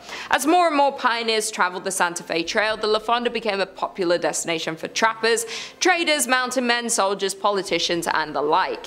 The current La Fonda was built in 1922 on the site of the previous inns. In 1925, it was acquired by the Atchison, Topeka Santa Fe Railroad, which leased it to Fred Harvey. For more than 40 years, from 1926 to 1968, La Fonda was one of the famous Harvey houses, a renowned chain of fine hotels. Today, the La Fonda Hotel is said to host not only travelers visiting Santa Fe, but also several ghosts. Some people believe that the Honorable Judge Slough continues to walk its hallways. However, more often reported is the ghost of the distraught salesman who jumped into the well after losing all of his company's money. The hotel's dining room, called the La Plazuela, is situated directly over the old well, and both guests and staff alike have reported the sight of a ghostly figure that walks to the center of the room, then seemingly jumps into the floor and disappears. Other reported phenomena include a ghost that haunts the Santa Fe room, as well as the spirit that walks the hallways near the La Terraza, a restaurant located on the east side of the hotel's 3rd floor. In the 1970s, a ghost reportedly called the front desk to complain that someone was walking up and down the hallway in front of his room. When an employee was sent to investigate, he saw a tall man in a long black coat disappear into a stairwell.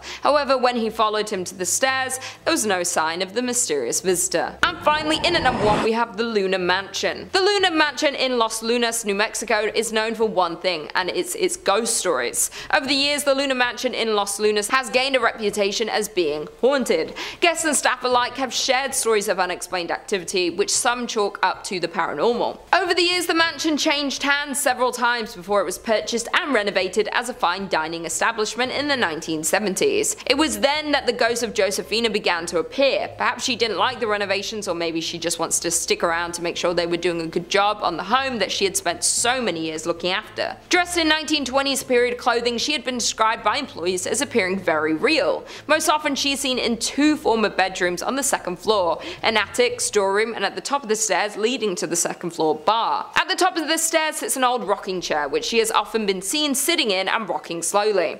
On one occasion, when an employee approached the ghost, she simply stood up and then slowly vanished. More often she is seen walking up and down the stairs, a habit that has been so commonplace that employees barely notice anymore. Where there's one spirit, others seem to follow, and more ghostly apparitions have been seen at the mansion. One of these is a former servant named Cruz, who was thought to have been a groundskeeper. Most often seen on the main level, he is said to be particularly friendly to women and children and likes to play practical jokes on the employees and patrons. On one occasion, he was seen sitting on a sofa as if waiting to be served. Dressed in vintage attire, the man was relaxing patiently when a waitress asked another staff member why he hadn't been served. However, the response was, "What man?" and when the waitress looked back to the sofa, the vintage spirit faded away. Kicking off the list at number 5, the Mission of San Miguel, 1610. The birthplace and historic site, the original San Miguel Church was most likely built shortly after the founding of Santa Fe in 1610 and is claimed to have been the first ever church built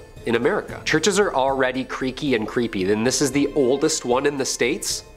Okay, here we go. This church was built right across the Santa Fe River in the area referred to as the Barrio de Analco, which was inhabited mainly by the native population for the past 1,000 years. The San Miguel mission was first mentioned in writing in 1628, indicating it was in use at that point as both a mission and a school. Although intended as a mission, the Spanish also used it as their parish church until the parroquia was completed. The original San Miguel church was probably much smaller than the structure present, with more of a rectangular apse, a slight slightly raised sanctuary, and a simple front elevation with no towers at all. The surviving foundations were excavated and closely researched by Bruce Ellis and Stanley Stubbs in 1955. Although the present building dates from 1710, it has undergone a multitude of significant structural changes since its infamous riot in which partially destroyed the building during the Pueblo Revolt of 1680. This was an uprising of mostly the indigenous Pueblo peoples against the Spanish colonizers in Santa Fe de Nuevo Mexico. The Pueblo Revolt killed around 400 Spaniards and drove the remaining 2,000 settlers out of the province, which is where the creepy stuff kinda sits around. Since its construction, there have been over 300 years of ghostly apparitions seen at these ruins. You can never really pinpoint a specific person at this location, but there are numerous sightings that have been documented over the years, ranging from ghost horses, dragging sounds, and loud bangs resembling warfare. The San Miguel Chapel still stands after 400 years due to its local, national, and international community that has supported its preservation and history. Everybody chipping in. I love it. Little TLC. I bet you this is also where you see ghosts on different floors that used to be there or behind walls that don't even exist anymore. Like, are they bound by these structures forever? They're just like... No. Forever? Number 4. La Posada Hotel, 1882. Located at 330 East Palace Avenue in Santa Fe, New Mexico, La Posada Hotel is more than 100 years old, finishing construction in 1884. A lively and prominent spot for celebrities in town during the 1900s, it was originally built to be the home of Mr. Abraham and Mrs. Julia Stabb. Perfect last name for the start of something scary. Stabb. A prominent businessman and German immigrant, Abraham had constructed this beautiful Grand French Second Empire estate ready to make a life working with his brother Zodak in business and eventually settling down in this historic town, with the mansion acting as a social hub for both the business and celebrity events. It is said that the Stabbs have 7 children, one of which died at birth, and which in fact led Miss Stabb to a depressed self-exile state, dying at the age of only 52. The mansion was converted into a hotel in 1936, shortly after the rubble of the Depression had cleared, and it is said that Julia herself haunts the rooms of La Posada Hotel. Guests have made claims to hear voices in vacant bedrooms, lights flickering on and off, and even doors slamming in the middle of the night. Voices saying things like, "I'm in here." It's never just like casual and calm, like, "Oh yeah, just leave the door open, I'm in here, come on in." It's always a creepy whisper in here, like, "I'm in here." Too creepy. La Posada Hotel Resort and Spa still remains one of New Mexico's most haunted hotels and is active and encourages overnighters to check out the Julia Stabb package, which involves a ghostly tour, history lesson of the grounds, a lovely dinner away from the kids, and a day done right by the pool or spa. Unfortunately, I won't be taking them up on the Stabb package at any time soon. Not at all. No chance. I hear one thing in the middle of the night and I'm out, and I'm up quickly. 12 seconds flat. I'm just like... Number 3. Mount Weather Emergency Operations Center, Virginia. In a world that seems to constantly be on the brink of disaster, it is comforting to know that the US government has a safe location where the elite and powerful will be safe from destruction they most likely caused. Such is the purpose of the US Department of Homeland Security operated base located near Bluemont, Virginia. The Mount Weather Emergency Operations Center, otherwise known as the High Point Special Facility, has been in operation since the late 1800s, when it was used as a simple weather station. In 1928, the observatory building became President Calvin Coolidge's summer White House, before being used as a civilian public service facility where conscientious objectors could serve the government during World War II without having to go into conflict. In 1959, an underground facility was completed and designated Area B. The other buildings that were referred to as Area A became training facilities for the Federal Emergency Management Agency, or FEMA. Around this time, it became a relocation site for high-level civilian and military officials in the event of a national disaster, such as an attack or massive natural disaster. It plays a major role in many of the United States government's contingency plans for maintaining the continuity of government. It has a high-frequency radio system, which connects it to most federal public safety agencies, which allows the president to access and use the emergency alert system so that they can broadcast emergency alerts or warnings. An example of its use was on September 11, 2001, when the majority of of congressional leadership were taken from Washington by helicopter and evacuated to Mount Weather. The National Art Gallery has also developed a program that would have the country's most valuable paintings helicoptered over to the facility in the event of an attack, in order to make sure important cultural pieces are preserved in the event of an attack that would otherwise destroy them. Obviously, this site is off limits to all but the most high level of people, and it is not open for tourists. But if you are nearby and see a large group of frantic-looking officials arriving by helicopter, or you see a message on TV from the president being broadcast from this facility, be very afraid, as it means that something terrifying and horrible has or is about to occur. Number 2. Boblo Island Amusement Park, Ontario. North America has no shortage of amusement parks for families and thrill seekers alike to visit. The Canadian province of Ontario has several to choose from, including Canada's Wonderland, Great Wolf Lodge, and Splashdown Niagara. One theme park that you won't be able to buy a ticket for, however, is the Boblo Island Amusement Park, located on the island of Bois Blanc, just above the mouth of the Detroit River. The park was opened in 1898 and used a ferry system to service guests from Ontario and Detroit and bring them to the island, where they had a variety of attractions to keep them occupied and having fun. Some of these included the Falling Star, a log flume, a theater, a sky tower, a Ferris wheel, a zoo, a carousel, and a dance hall, financed by Henry Ford himself. It also had 3 roller coasters, the Screamer, the Nightmare, and the Sky Streak. It also had Boblo's scoot boats, which were essentially aquatic bumper cars. The park operated for many years before eventually closing down for financial reasons in late 1993. There are still ferries that operate in order to get island residents on and off the island, but the now abandoned amusement park has been declared off limits by the property owners. Of course, the dilapidated carousel building, dance pavilion, and sky tower have since proven to be too appealing for urban explorers to keep away from, and the eerie overgrown site still sees a variety of visitors. Like any good amusement park, it of course has a reputation for being haunted by a variety of ghosts. My personal favorite of the ghost stories is the story of Smiley the Magician. Back when the theater still operated and showed a variety of different performers, one of the most consistently booked performers of the 30s and 40s was a magician named Smiley Smilovich. Smiley was an old-school magician who had trained with Houdini in the late 20s and was known for his seemingly death-defying tricks. One of his most famous tricks was a metamorphosis trick, where he would put a trunk on stage, climb into it, lock it, and then have the trunk set on fire. He would escape through a trap door, the trunk would burn away, revealing that he had escaped, and the crowd would go wild. One day he was doing this trick as usual, but when he locked himself in the trunk, he had a heart attack and died. The trunk was set on fire, and the audience was left in terror as Smiley's body burned in front of them. Ever since then, Smiley's ghost would apparently haunt the theater, being sighted watching shows that were performed there, showing a special interest in magic shows. In the years since the park's closure, the occasional rumor of the magician being spotted has come up from the various urban explorers checking out the overgrown buildings. Would you ever be brave enough to explore Boblo Island Amusement Park?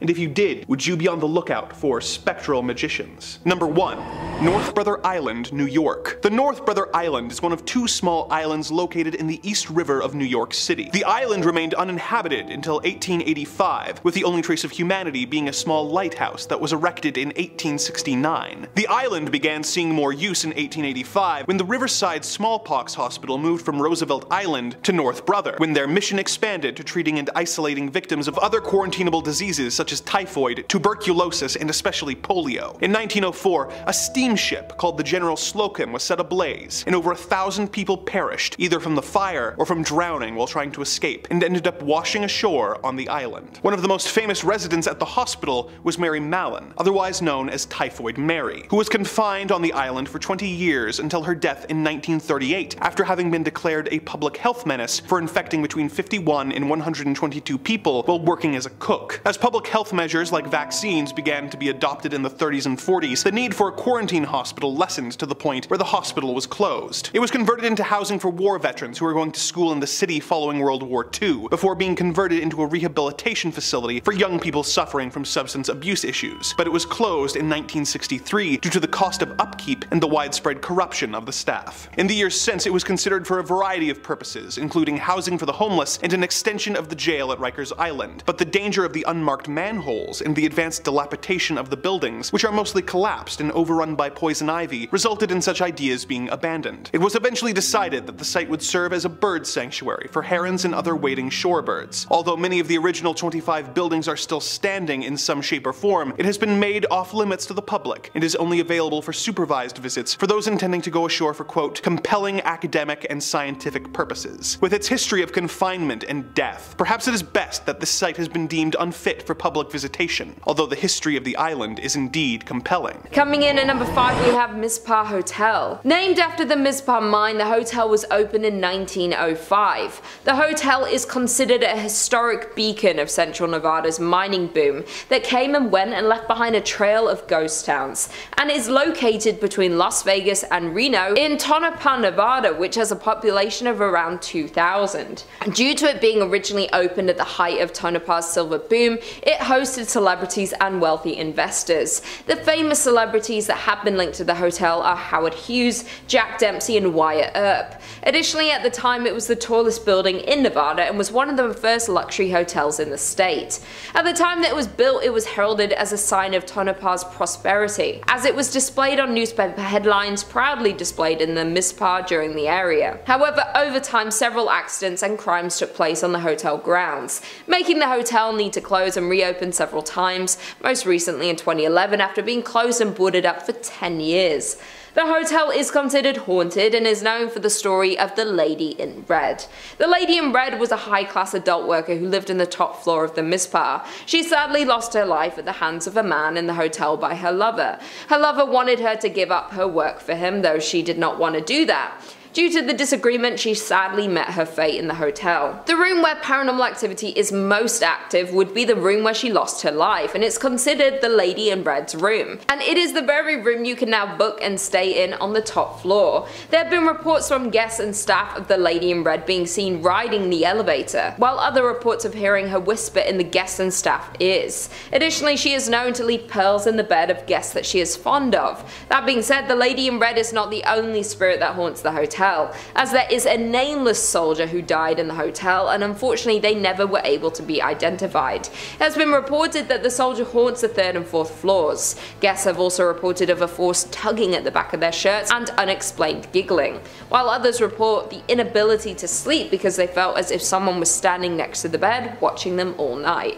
The Mizpah Hotel has been named the most haunted hotel in America, and for a good reason. In at number 4 we have Goldfield Hotel. Located in Goldfield, Nevada, you'll find the Goldfield Hotel. The hotel opened in 1902 and formed a large crowd of visitors and guests in its early years of operation. In its early years, the Goldfield Hotel was visited by politicians, bankers, and gunslingers. Built in the heart of the town, the Goldfield Hotel was one of the most sought out buildings in Goldfield and was known as the finest hotel between San Francisco and Denver. The man behind the hotel was George Wingfield, a successful and wealthy banker, mining magnate, and joint owner of the booming Goldfield Consolidated Mines Company. However, as with many boom towns, Goldfield's mines eventually dried up, causing the population and stream of hotel guests began to dwindle. The hotel went through a series of owners, from private owners to the US Army during World War II, and now is owned by Red Roberts' son. The Goldfield Hotel was once the most spectacular hotel in the state of Nevada, but today operates under a different notion as one of the most haunted places in Nevada, if not the entire United States. The most known ghost story is of a woman named Elizabeth, who was speculated to be George Wingfield's mistress. Elizabeth became pregnant with Wingfield's child, and to protect his marriage, George paid her to stay away, though he grew fearful that he would get exposed for cheating on his wife. Therefore, George ultimately locked her in room 109 throughout her entire pregnancy. Wingfield fed her food and water to keep her alive until the child was born, but then Elizabeth disappeared altogether and was never to be seen again. Many guests touring the Goldfield Hotel have claimed to see Elizabeth's ghost, and some even claim to hear crying, notably calling out for her child. George's ghost is also said to haunt the hotel, with guests reporting to the lingering smell of cigars and ashes being left on the floor. Those aren't the only ghosts that haunt the Goldfield Hotel, as other spirits of those who lost their lives on the grounds of Goldfield have been reported to be seen lurking in the halls and lobby of the old hotel. Next, at number 3, is the Englewood Post Office. H.H. Holmes, no relation to Sherlock, was a deceptive figure who gained infamy in the late 19th century as one of America's first documented serial killers. Operating during the time of the 1893 World's Columbian Exposition in Chicago, Holmes constructed a nightmarish building with a name I'm not even allowed to say on YouTube. But for the sake of brevity, I'll call it Death Castle. Officially named the Holmes Castle or the World's Fair Hotel, Death Castle was a 3-story building located on the corner of 63rd and Wallace Street in the Englewood neighborhood of Chicago. From the outside, it looked the same as any other ordinary commercial building, complete with shops and apartments. However, its true purpose was far more sinister. Inside the castle, Holmes had constructed a labyrinth of secret passages, hidden staircases, and windowless rooms designed for his nefarious deeds. He used his magnetic charm to lure and manipulate unsuspecting victims, often young women, and visitors to the World's Fair into his deadly lair. The castle featured soundproof rooms, gas chambers, trap doors, and a chilling basement equipped with dissection tables and vats of acid. Holmes would typically seduce and swindle his victims before leading them to their deaths. Many were asphyxiated with gas, mutilated, tormented both psychologically and physically, and killed in various gruesome ways. Once they were deceased, Holmes would dispose of their bodies through the building's hidden chutes, transporting them to the basement for disposal. His exact number of victims remains a mystery, but it is believed he may have killed anywhere from 20 to 200 people during his spree. His sinister acts continued undetected for years, aided by his ability to change aliases frequently, making it difficult for authorities to track him down. Holmes' reign of terror finally came to an end when he was arrested in 1894 for an unrelated insurance fraud scheme. That castle didn't pay for itself, I guess. As investigators delved into his background, they began uncovering evidence for his horrifying crimes. On May 7th, 1986, H.H. Holmes was executed. Before his death, he confessed to 27 killings, but hinted at a much higher body count. Afterwards, the infamous Death Castle was later destroyed by a mysterious fire, and a post office was built atop the ruins. Within the Englewood post office, it is said that you can still hear the many screams of Holmes' victims. And there have been reports of those who dared venture to the basement, which survived the fire, and you can still see Holmes killing one of his 200 victims, a phantom that echoes the terrifying events that occurred over a century ago. I just got the chills. Next up, at number 2, is a short one. Resurrection Cemetery. Located in Justice, Illinois, the Resurrection Cemetery holds what it is known to be Illinois' most famous ghost, known only as Resurrection Mary. The story goes that Mary was a vibrant and lively dancer who attended the dance hall in the 1930s. One fateful night, she left the hall after an argument with her partner and decided to walk home alone along Archer Avenue. Tragically, Mary was struck and killed by a hit-and-run driver while walking along the desolate road. Since then, motorists driving along the street will often see Mary's ghost walking along the road wearing a white gown and dancing shoes. In some cases, Mary will appear as a hitchhiker, but by the time the car reaches Resurrection Cemetery, she would suddenly vanish, occasionally taking the driver with her. Remember guys, don't pick up mysterious, ghostly women off the side of the road. It's called stranger danger, and we should all know it by now. Moving on to number 1 is Menteno State Mental Hospital. Established in Menteno, Illinois in 1930, the Menteno State Mental Hospital initially served as a psychiatric facility for mentally ill and developmentally disabled patients, offering them treatment and care.